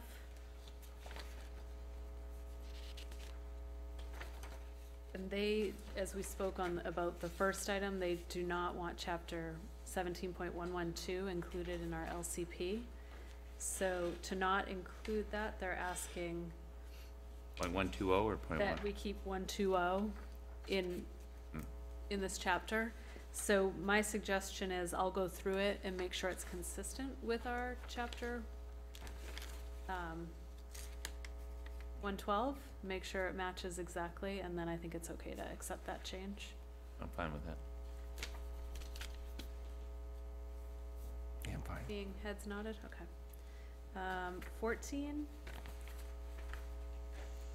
is floor area ratio and garage exception. So this we had gone into quite some detail. Mr. Shamshoian was here at the last hearing and talking about the new 250 square foot exception for garages that were added to lots over 3,000 square feet. Went back, this actually came up in our issues and options update. When we first kicked off the zoning code update, we highlighted some issues, and in talking about our floor area, it was suggested to add an exception for garages on small lots. There was no reference to why 3,000 square feet. As we broke down the calculations of what the 3,000 square feet would mean, well, first I'll talk to the slide. This creates a discrepancy between a lot that's 3,000 square feet in size up to a lot that's about 3,450, that they're getting more of a benefit on a lot that's smaller than a larger lot. So the request was for the Planning Commission to look at this discrepancy and try to fix it so it's fair. And Mr. Shamshoian was asking, rather than give this 250 square foot exception for lots less than 3,000 square feet, why doesn't the Planning Commission consider a 125 square foot exception to garages? And that would, that request would make all homes larger within Capitola by 125 square feet, no matter how you dice it. So in trying to figure out where the 250 square feet came from, we figured out that for a lot size of 2,587 square feet, the floor area, the max floor area, gets you to the point that you're required to have a covered parking space. We think the 250 square foot exception may have been a way in which to a property owner that's not required to have covered parking, to entice them to create a garage on their lot.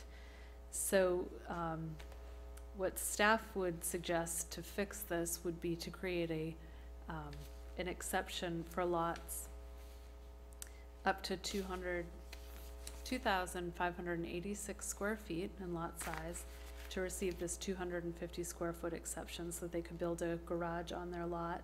And then to create a plateau that goes across and identify that lots up to 3,018 square feet could have this garage area exception to also get that floor area established at 1,750 square feet. So to go back, if you have a lot that doesn't have to have covered parking, you'd be able to get the 250 square foot exemption, but then we'd carry that across that 1,750 square foot floor area. We'd carry it across until you get to the lot size that it evens it out. So it makes it a fair process for people and nobody gets an advantage in this. Do you want to talk about that before I go into? I'll jump in here. Okay. I just want to say I thought that was a very astute analysis, and I'm in awe of how you solved this problem. I mean, I've studied it, and you know, I was trying to think of how to deal with it, and you came up with a great solution. I don't know if I like it. Well, I don't like that it's not a rounded off number. No, I know, but can't stand that. there's logic but to it, though. and There's you- logic. You started with the policies That is and the fair, reasons yeah. and built from that, and it just made a lot Well, of sense. So did you, so I don't like it for several reasons. First of all, it's changing what the city council approved, right? Isn't this is, the blue line is what the city And council. it was the city council, wasn't the planning It commission. was the city thank you. council, right? So the Supreme Court made the ruling. Yeah. And they created the blue line. So once again, the planning commission is trying to come back as a lower court and Fix it. We're overrule trying to the fix it. Supreme Court. So I don't like the idea of that, trying, it seems like a slippery slope. If we're gonna start revisiting all the zoning code issues and saying, oh, I'm sorry, city council, you're wrong. I also don't like it because the person who brought it up, Mr. Shamshoian, was probably not interested in tightening the requirements, but loosening them. And this obviously makes it tougher. And I don't know, again, what the city council, their intention was to give some relief, and you're saying, no, you shouldn't give as much relief.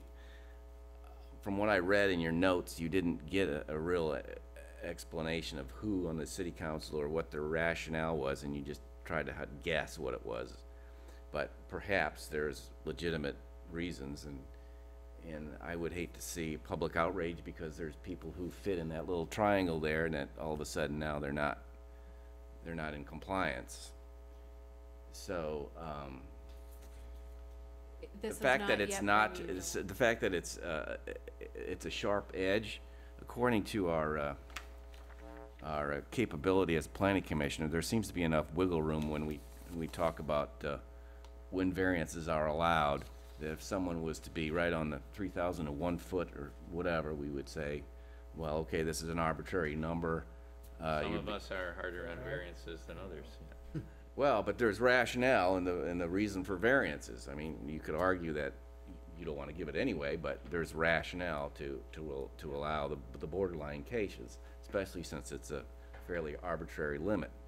So my suggestion was to leave it alone. Thanks for the research. Got a lot of good information, but I don't want to change it. Yeah, I'm okay with the change. I think the city council, in all their infinite wisdom, sometimes has oversight, but they get a look at this again. It's not, so this goes to them after it leaves us, so they get a second chance to maybe review some oversights. So I really don't have an issue either way, to be honest with you, but I like Ed's suggestion from the last meeting. Don't allow for any ancillary space, just leave it up to the FAR. yeah. That seems the simplest way.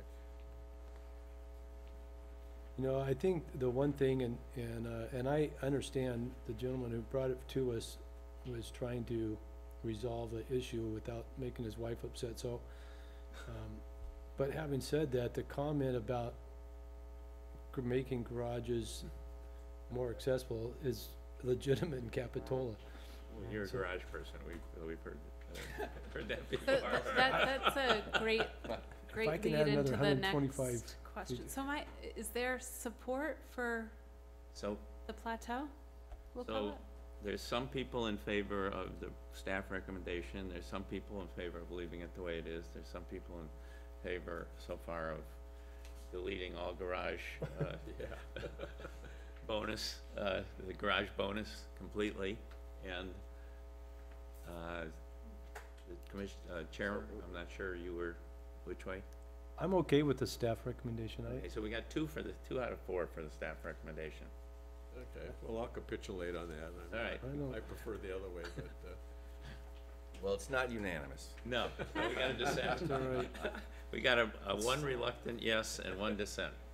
Okay, well, and we've got one more part of this to discuss. So the ancillary space, I think there was quite an emphasis on the need in Capitola of ancillary space within a garage, because our standard would only allow the 10 by 20 area within a garage not to be counted towards the floor area ratio that's counted towards the parking.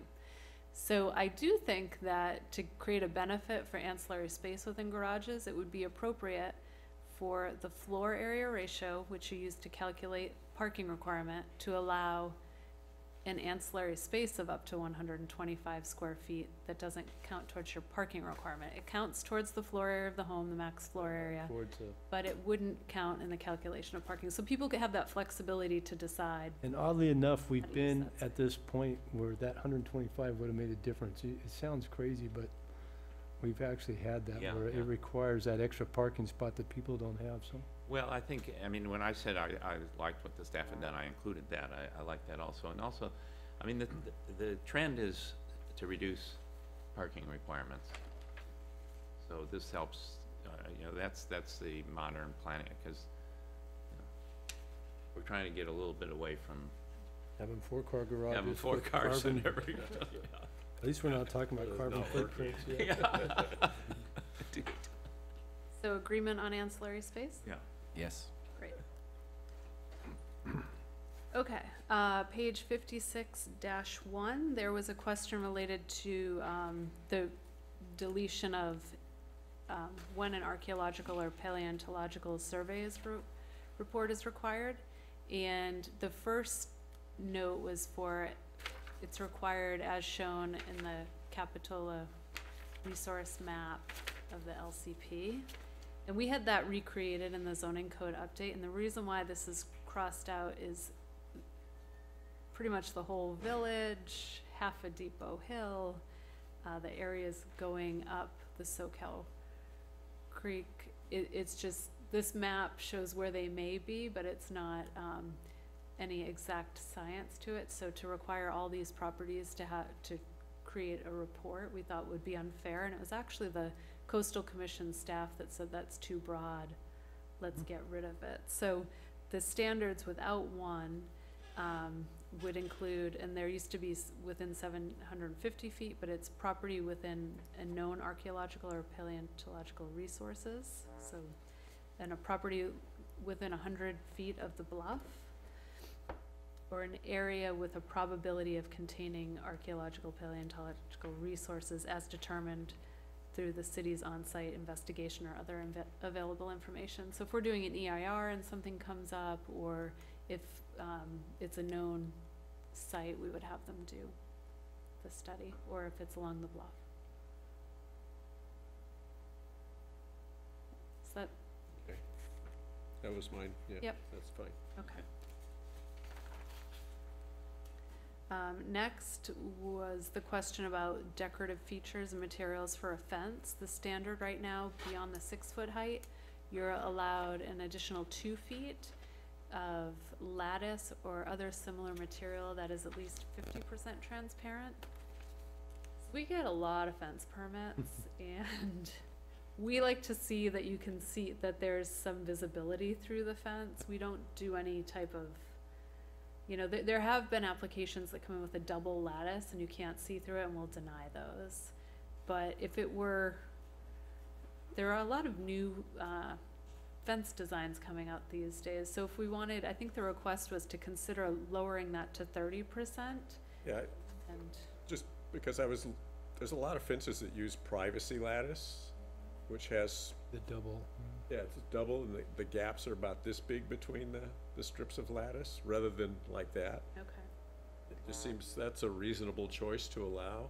Well, the question is, do you want it, is privacy the goal, or is being able to see through it the goal? The privacy lattice you can't see through, Right. so.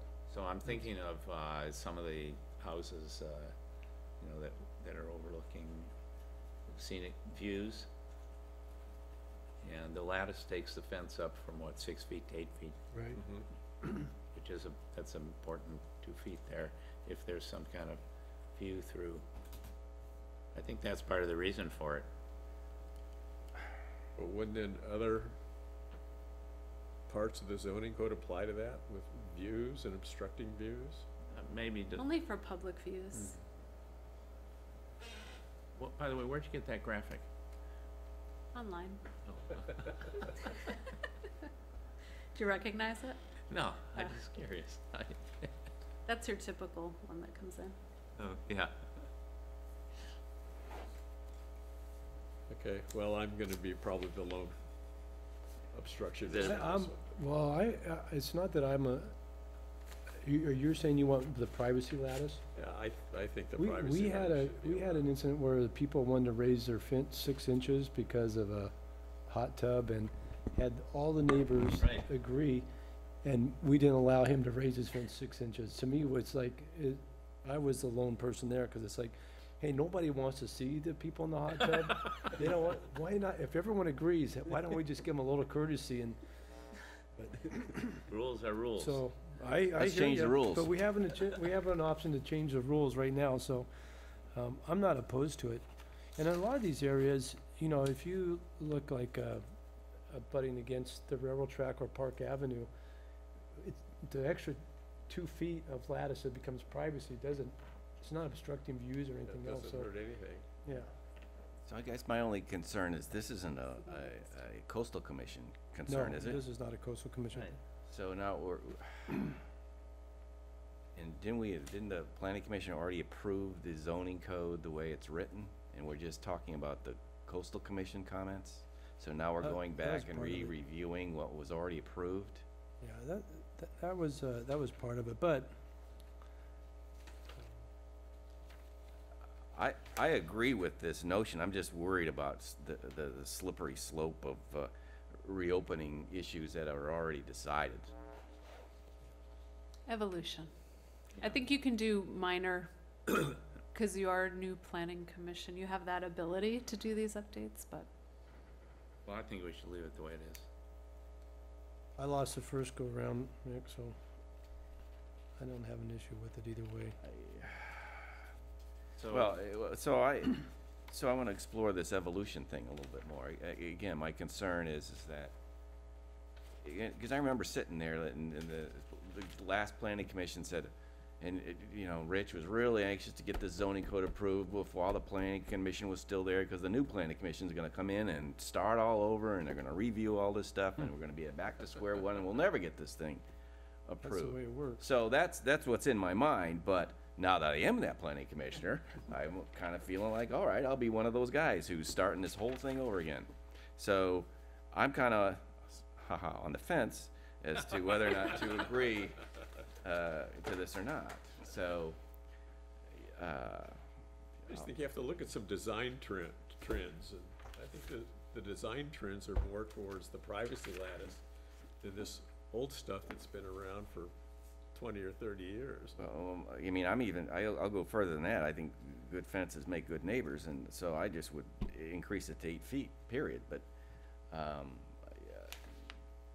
I don't want to. There's ways around it. You can have a hedge next to your fence.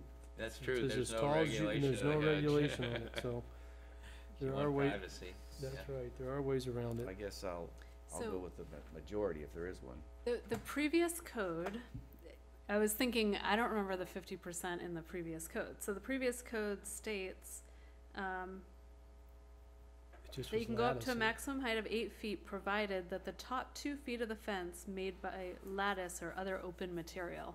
So we didn't have a standard, so we could say similar material that is, Well, I think the discussion was that lattice isn't always used for that upper 2 feet. There's other methods of doing that 50% type Yeah. for design and stuff, and so I think that's why we got away from lattice or similar materials, but they still wanted the transparency, and the 50% was just what came up. Had Mick been on the planning commission at that time, which is a rare thing that you weren't, by the way? I don't recall. Yeah, Well, I went through. there's something about having there's a light and an air issue too, in some locations where once you start getting your fences higher and higher and higher, it does impose on the neighboring properties. I think we should keep it the way it is. I'm fine with it. I'm fine with that. I was convinced there were other alternatives, so. So, we're only, it's 2 hours into this. This is not like a hearing where you get this is hard work. It is hard work. I'm not seeing that we're gonna get, to the end at any reasonable hour today. okay. What do you mean, we're already at 18? I'm okay with, yeah, 15, you we've wanna, only got another page or so. Oh, we do? Yeah, we're almost, well, if you don't do it edits, if you just go to the numbers we got. well, can No. you give us an idea of how many more items we? You still got There's one big item, and then the rest are small, I think. There's 20 total. 20 more? Now There we're are at 20 16. total, and we're at 16. We're at 17. No, I'll leave it to you guys. I mean, I lose effectiveness after a couple hours straight. I'm with you. Hey, I've been looking at this thing all day. Can we go till, well, let's go to 9 o'clock and see where we're at on that, Okay. this next discussion, is that all right? It's only another 5 minutes, but this next one you said's a big Okay. one, or is this the, The Coastal Commission asked that we consider bringing this one back in. It's page 76-3. It's under the parking standards for the Central Village. They would like the note to say, in the coastal zone, in all cases, hotel development shall provide adequate parking. I think up to that point, it's okay. But they also like, and shall not negatively impact existing public parking opportunities. And I don't think we should hold them to a higher standard. We discussed No. this at the last meeting, and I think there was Yeah, no. consensus with that. So, and this is one of those concerns I have about the Coastal Commission and some of the lawsuits is that, and I don't know, I'd be interested to see what our legal people say on land use, but that they're trying to create policy for us and that's outside of their purview, and I think our code covers the parking issue. okay, so we'll keep that Well, struck in. this is where they're conflicting with, some of their own policies are conflicting because you want visitor serving use, which is the Right. hotel is a visitor serving use. Right. And then you're gonna put parking restrictions on it. Yeah, and the site is a parking lot right now. Yeah, So, and so- it has a more intense demand for parking than a hotel site would, cause it flips. Yeah, so in a Probably way. 3 to 4 that times a ca- day. It says no hotel, I mean, Yeah, so. We'll move on to 18. This is actually kind of an in-depth one. This came up in our recent application on Monterey Avenue. And we had the standard in here, for this is within the mixed-use village zoning district. There's a requirement, Here, did we for- skip 16? went we from- did because it's accessory dwelling units and it's big, and I thought I'd leave it for last. All right. Because we may not have time for that one, Right. but. Okay, so this one, we had kept the standard about mixed-use village and that parking has to be outside, provided outside of the village. In translating it from the old code to the new code, A was not translated in, and partially I think it was because there was no reference to what a non-historic structure in residential areas bounding the central commercial district. We didn't realize that that was tied to a land use plan map in Exhibit B. I think it's really great language to keep in the code because it specifies that along that commercial district, a non-historic structure is not required to have on-site parking, that it should be off-site. And I think that supports exactly where the Public Works has gone with this for years, and it reflects what is stated in the land use plan. I think it might be better, though, if we even include a GIS image of this, of exactly what that, instead of referencing the land use plan Exhibit B, I think that maybe we should follow this with the map, which is this map from the land use plan. And what it's stating is that these areas of Capitola Avenue, just this commercial area along here that's not within one of the residential overlay districts, that their required parking can be provided outside the village. so we just handled that application and we were kind of wondering how to interpret that, It's and I'm still, conflicted, yeah. I'm wondering if I have a property in that district, where am I supposed to go for the parking? To meet the parking requirement? So you should find your parking Buy a lot outside the someplace. village. So either getting like a deed restriction placed on another lot that has extra parking and having an agreement, or ideally, I think this was probably set up in a time when you could buy parking spaces through an in lieu program, but we don't have We that don't for have that, so- residential. And the only other option then is a variance, So I mean, so. I'm gonna ask Commissioner Ruth, who's been here for 100 years, Almost. whether he's ever seen anybody get a parking lot somewhere else to build a house. Never, never. It just seems kind of bizarre to me. I know that there was, further up Capitola Avenue, there was a neighbor who has, their parking requirement is on the neighboring property. I've heard of that story, and it's always referenced as really poor planning as well, because, but for this, I mean, that recent applicant said, do you have any family or, Yeah, I mean, you know, that's willing to give up a couple parking spaces elsewhere? Because Maybe that's find a new way to essentially, make money if you what are you live gonna outside tell the the village. first guy who comes in and says, you know, I wanna remodel my house in this district? You say, well, you need to go outside and find Find a parking somewhere, lot. buy a parking lot. or else you can only build a 10% addition, and that's why the village hasn't really grown. It's because, Okay, well, but anyway, I think keeping it in is helpful, all right. because it's required under the land use plan, and it gives, puts words into a process that's definitely supported without doing additional curb cuts. You're bringing up a good point, though. Is this something that we should put on an agenda item to relook at this whole, I mean, it's crazy, right? Yeah, It the only reason conflicts, it can't, I'm just not sure how significant it is. I mean, we did have one application, but Yeah. Well, One more, You're about to have one next month too. we're gonna get another one. well, Two of your there's, 3 hearings. but we've gone there you through, go. Like, that happens all the time, as far as I'm concerned. that's pretty good. so where Fanmar hits Capitola Avenue, there's the cute house on the corner, and then the property next to it, which recently sold, that's the other vacant lot in the village that they'll come in for an application on that lot. They're required to provide parking on outside the village. Why don't they just make Um, it a parking lot and sell to the other people that are looking for parking? And when they came in, they met with staff, and in reviewing this with the Public Works Director, it was decided we should direct them towards the least impactful land use regarding parking, and then they would need a variance. So the least impactful is to build a home up to 1,500 square 2,000. feet? Or 2,000 square feet that only requires 2 parking spaces. That's like a real workaround, isn't it? Yeah. Yeah, I mean, we can put this on an agenda for. If we had an in lieu program, it would Oh. make sense. It would. Yeah. Mhm. Hmm. Continue the discussion on that one? Maybe so. I Okay. don't know that, it'd be I'll nice to bring have an some- answer, it'd be nice to have an answer for people. I think we're kinda kicking the can down the road by saying, well,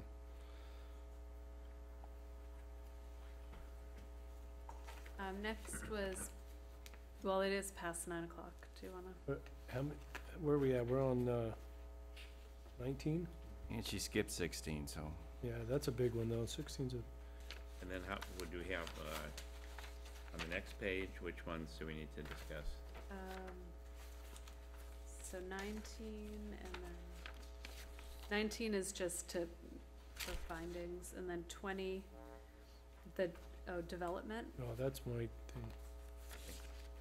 Well, I And then didn't see this access- Capitola Theater development. We talked about that, and we were pushing back on the coastal commission about height requirements and 10 feet below versus, We already agreed to that though, What? right?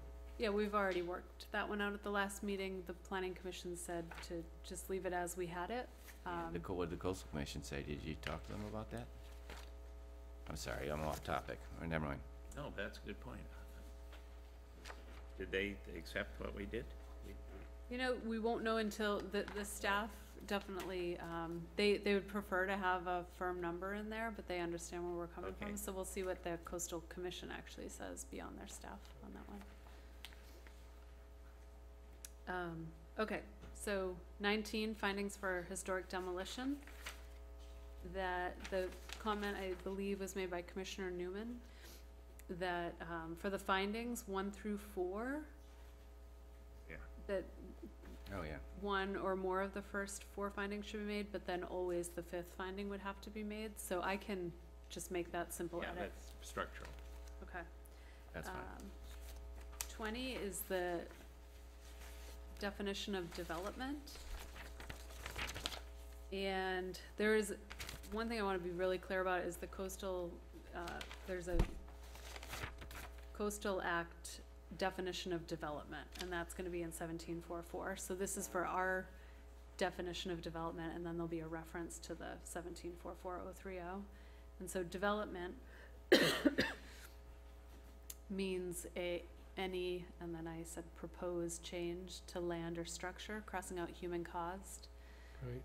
land or structure that requires a permit or approval from the city, including construction, rehabilitation, and reconstruction. I like that. Like works. that? Yep. Okay. Okay, and then, do you want me to get into this last item? It's Well- pretty much to make our ADU ordinance. What number is it, 16? I'll defer to my, 16. It's chapter 74. And I can highlight the state changes to it.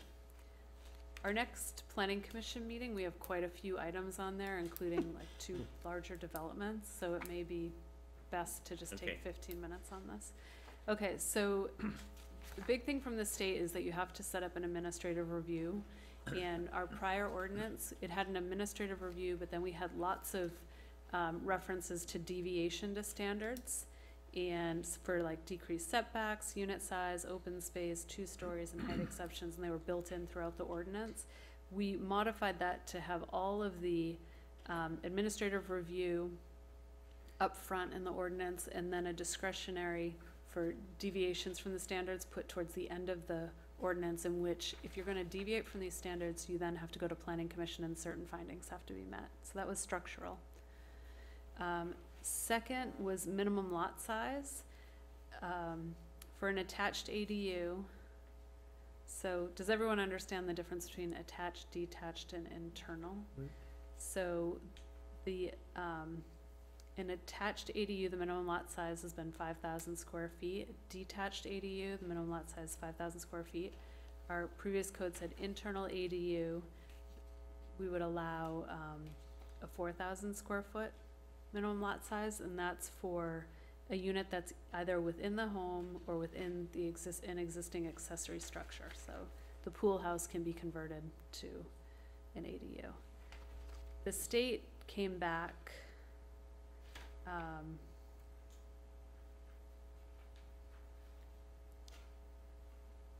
so not your, the coastal commission. So our code currently meets the state's requirements for, oh, no, this is after the so state this came in? this is Okay. actually. So it's not the coastal, we're talking about state now. This Okay. is not a Yeah. coastal issue, this is a State, This total is, there zoning was code issue. total zoning code Right, issue. okay. So our new ordinance that we adopted in January of 2018, actually, the law that went into place in January of 2018, we thought we were in compliance with it, but what took effect is not. okay. We need to make some, So why do we have to discuss this? We have to It's comply. state, yeah. Yeah, we don't have any. well, there, I wanna tell you the shocking things, so Oh, that when, okay. when I Alright. say I approved an Shock us. ADU, you're not surprised. So one thing, this is kinda unsubstantial, but for the really small internal ADUs, the maximum size is tied to either 50% of the existing structure or 500 square feet, whichever is less. So that's minor, Whichever is less. whichever is less. So, But that does allow now ADUs on all lots if it's internal. So that's a big change, because Yeah. before on Yeah. sub 4,000 you just couldn't, and that caused a lot of people stress. Right. so, yeah, I think I have a slide on that, but Okay. to this point, the internal ADU under scenario 3, so it's either within the existing home or in an existing accessory structure. The state says if you're a single-family home on a R1 lot, a single-family lot, we cannot set a lot size standard for that. So any single-family home on an R1 lot can have an internal ADU. They can convert part of their existing home, or they can convert part of the existing accessory structure. So what? That's the biggest change in all What of does that mean? this. Like you put in a second kitchen What is an Yeah, internal ADU? you'd put in a second kitchen and you have separate sleeping quarters and a dividing door. So essentially, it's a second unit that has its own access. They're all over Capitola and have been for many years. Just not Yeah. legally. Now they're gonna be legal. So when people come to the front counter, we often turn them away because their lot size isn't big enough. Yeah. Now it's, okay, you're in the R1 and you have an existing home, as long as it's within the existing home, you can build it. As you- The trick is, so now we have this other thing of maximum floor area ratio. When you have an ADU, your maximum floor area ratio goes up to a 0.6. Mm. In the, under our floor area ratio, it says, the combined 0.5. floor area for a lot with a primary residence and an accessory dwelling unit shall not exceed 6. That's in the citywide standards. Then I found in the R1 standard, we say, in the R1, parcels of 4,000 square feet or more with an approved ADU are permitted a maximum floor area of 0.6. Tonight, I'd like to know, do you want that to apply to all lot sizes? Should we have the minimum of 4,000 square feet and larger that you get an increased FAR? It might seem, I just look at the jewel box where I live, and those houses now are crammed so close together to allow it on lots less than 4,000 square feet would just really impact that neighborhood if it were to. if Yeah. they were to get a larger home pop- size? Yeah. Okay. I'm But I'm larger than lost. 4,000 square feet, I don't know that I have a, So what does the state require? Does So the state this put the isn't 0.6? state, this is, I'm finding a discrepancy. So in our R1 section of code, it says that as long as, for a lot that has an ADU on it and it's 4,000 square feet or larger, you get this 0.6. We see 0.6, we see people bump up their house size regularly in a lot of applications. So a lot of people take advantage of this and put a secondary unit in. Mhm. Do we wanna decrease that 4,000 square foot? So that the FAR can go up. Yeah, so that, now that we know that ADUs can happen on a 3,500 square foot lot, do they also get the privilege of a You floor live up area? there too. Higher FAR. Yeah, and I wish, I don't have the breakdown of FAR, but it starts getting closer, cause the smaller the lot, the higher Yeah. the FAR. right. Between Oh, you wanna, here, let's, 4% would be the most someone could get. Yeah. 5%, sorry. It's hard to know how this really Everything plays under out 4, in so the yeah. real 4,000 world. feet is 54%. I think it plays out to be like within 100 square feet or so, once you're on a smaller lot.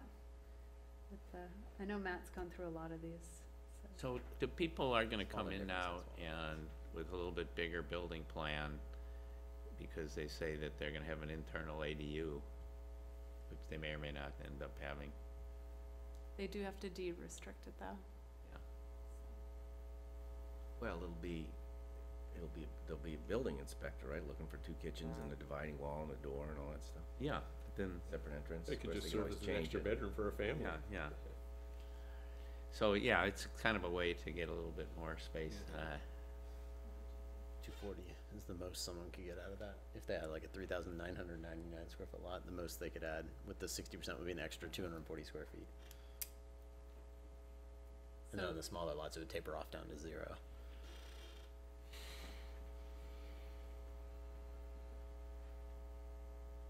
But even 3,999 square feet is a large lot for Capitola.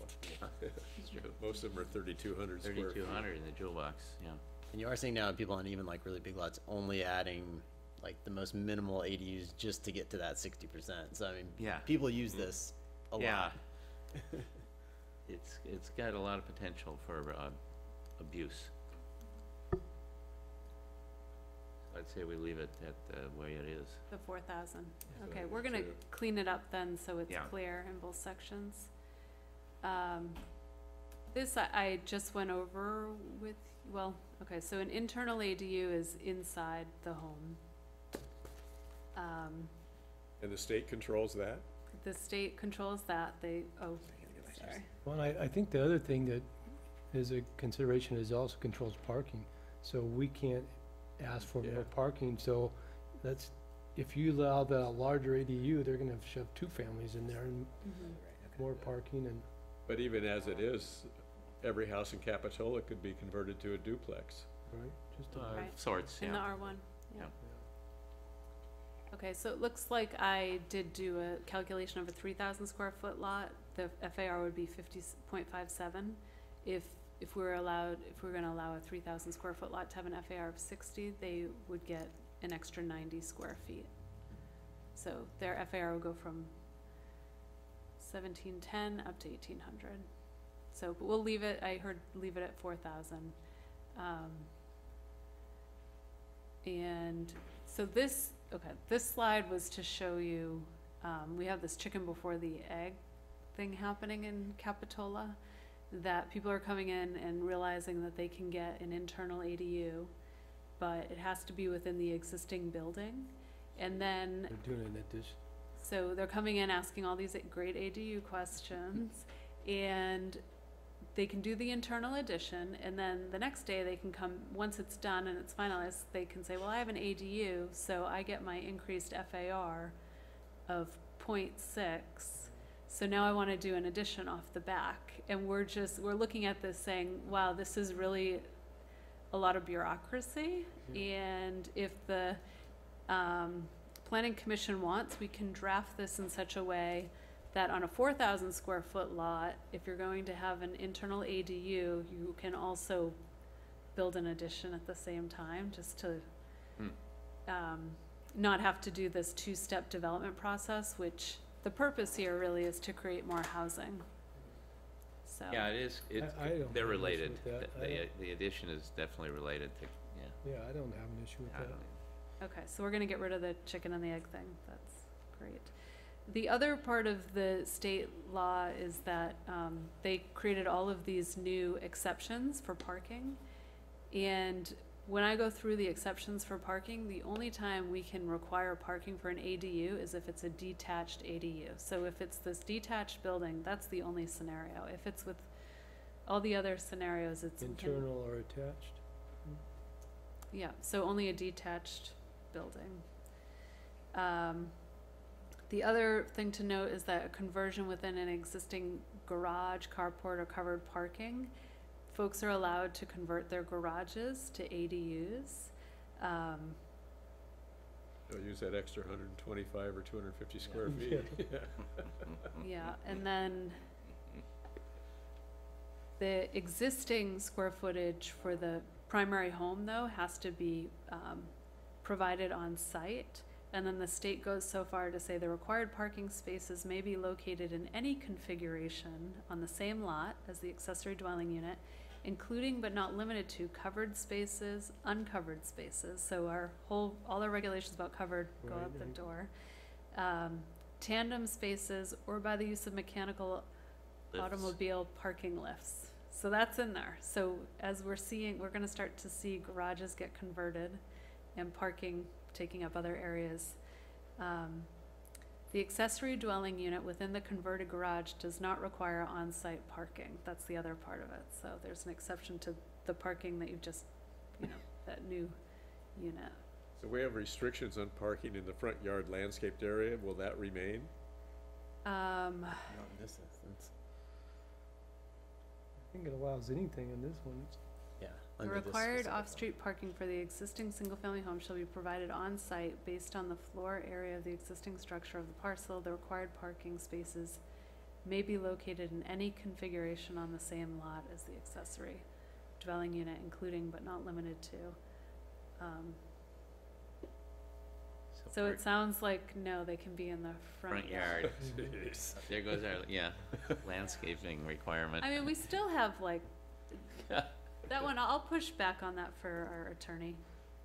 But I know Matt and I have, That creates a brainstorm different that. neighborhood when everyone has a car right in front of their house where their front yard should be. It really Yeah. does. You have one of those coming next month too. A request for that. so that's it. That was all the changes. We That made it wasn't too through. bad.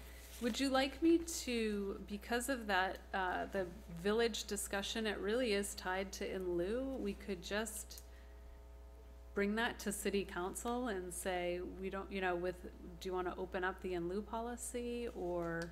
It's gonna be their issue anyway. It really is an in lieu issue, or it needs to be changed, so it's more of a policy discussion. If you'd like, I could take everything I've heard, I'll bring it back to you in the form of minutes, and with that one item, we could ask the city council for advice on the in lieu. I don't know where the city council is on the whole in lieu that has a history, but you know, it's not been around for a You have long new time here. group, You have a new group. Money Chris? all went away, and I mean, so they haven't taken that up, and I mean, it's not a small subject when they get into it, figuring it all out.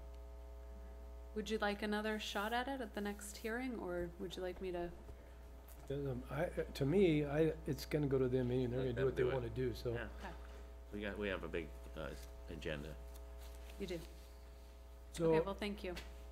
do we need to approve this or just, accept it and move it to the city council? You need to, have a motion in support of the Okay, modifications as directed by planning commission in the past 2 meetings.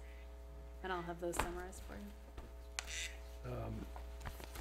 okay, so we can ask for that motion and then, further discussion because,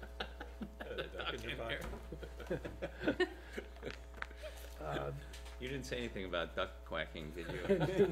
no, Your No. syndrome. that's okay. We just start looking around.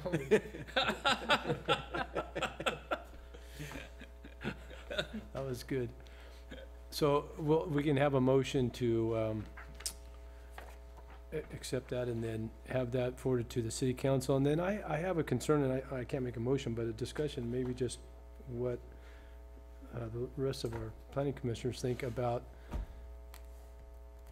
having some open community forums for some of this stuff coming up on, with the coastal commission's concerns. And that was recommended by the other cities I talked to, that they were threatened by lawsuits and finally, and they backwalked it and said, the recommendation from the people I spoke to in the other cities was, take your time, don't try to rush this thing through, because a lot of people have some concerns and they ended up in litigation. And so would it be, you think, appropriate to ask the city council with this review is to have some community forums on, especially the geological component of the, Which we haven't addressed yet, right?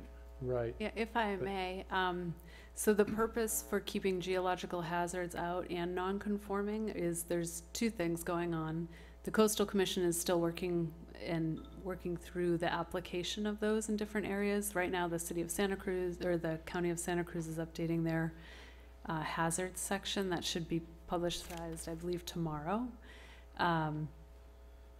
And staff recognizes that once we start going through the hazards and the non-conforming, the changes that are in these policy documents are going to take a lot of public outreach. They require a lot of public outreach. They're asking for things that our residents have not had to consider in the past. And so that is why we're doing this 2-step approach, is so that we do slow down for those highly controversial items. And at the same time, hopefully the Coastal Commission, in working with other jurisdictions on this, is making some progress towards more amenable standards. But I think, well, and I guess my question is, can we make at least a public statement so people know that they're gonna have an opportunity to, have this opportunity through the public outreach to have their concerns addressed? Most people they don't even know what we're doing right now with this Well, coastal yeah, commission. So a lot of this is very detailed, that would be hard to, but there may be some big issues that would be a good idea to, you know, if we end up in disagreement with the Coastal Commission on a major policy issue, Right? then that would be something. But to try to bring this kind of detail. No, this detail I understand, but Yeah. I was just thinking that if we had a statement that we're gonna have a time for public comment and some community outreach before we addressed all these other concerns, and one of it is just, first, we need to notice those people that are affected, which is a large part of our community, and then secondly, is having someone that can interpret that, because it gets pretty complicated. There's a lot of information here that, and I think the Coastal Commission needs to be part of that public outreach so they can answer the questions and the concerns, and I just wanna go on the record, I guess, stating that we plan on using that process so that people who are watching and hearing about this, that they know that we're not just trying to backdoor some of these changes, so that's my concern. With that, I'll leave it open for a motion. What was the motion we need to make? A positive recommendation. Positive for- recommendation, I so move. Second, Second?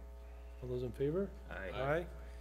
And, any director's report tonight?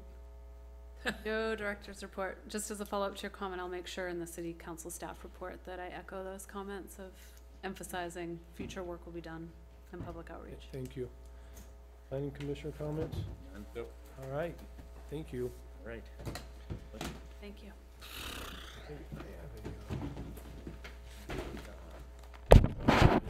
Yes, if you don't mind, I'll send it to you. This is, Okay.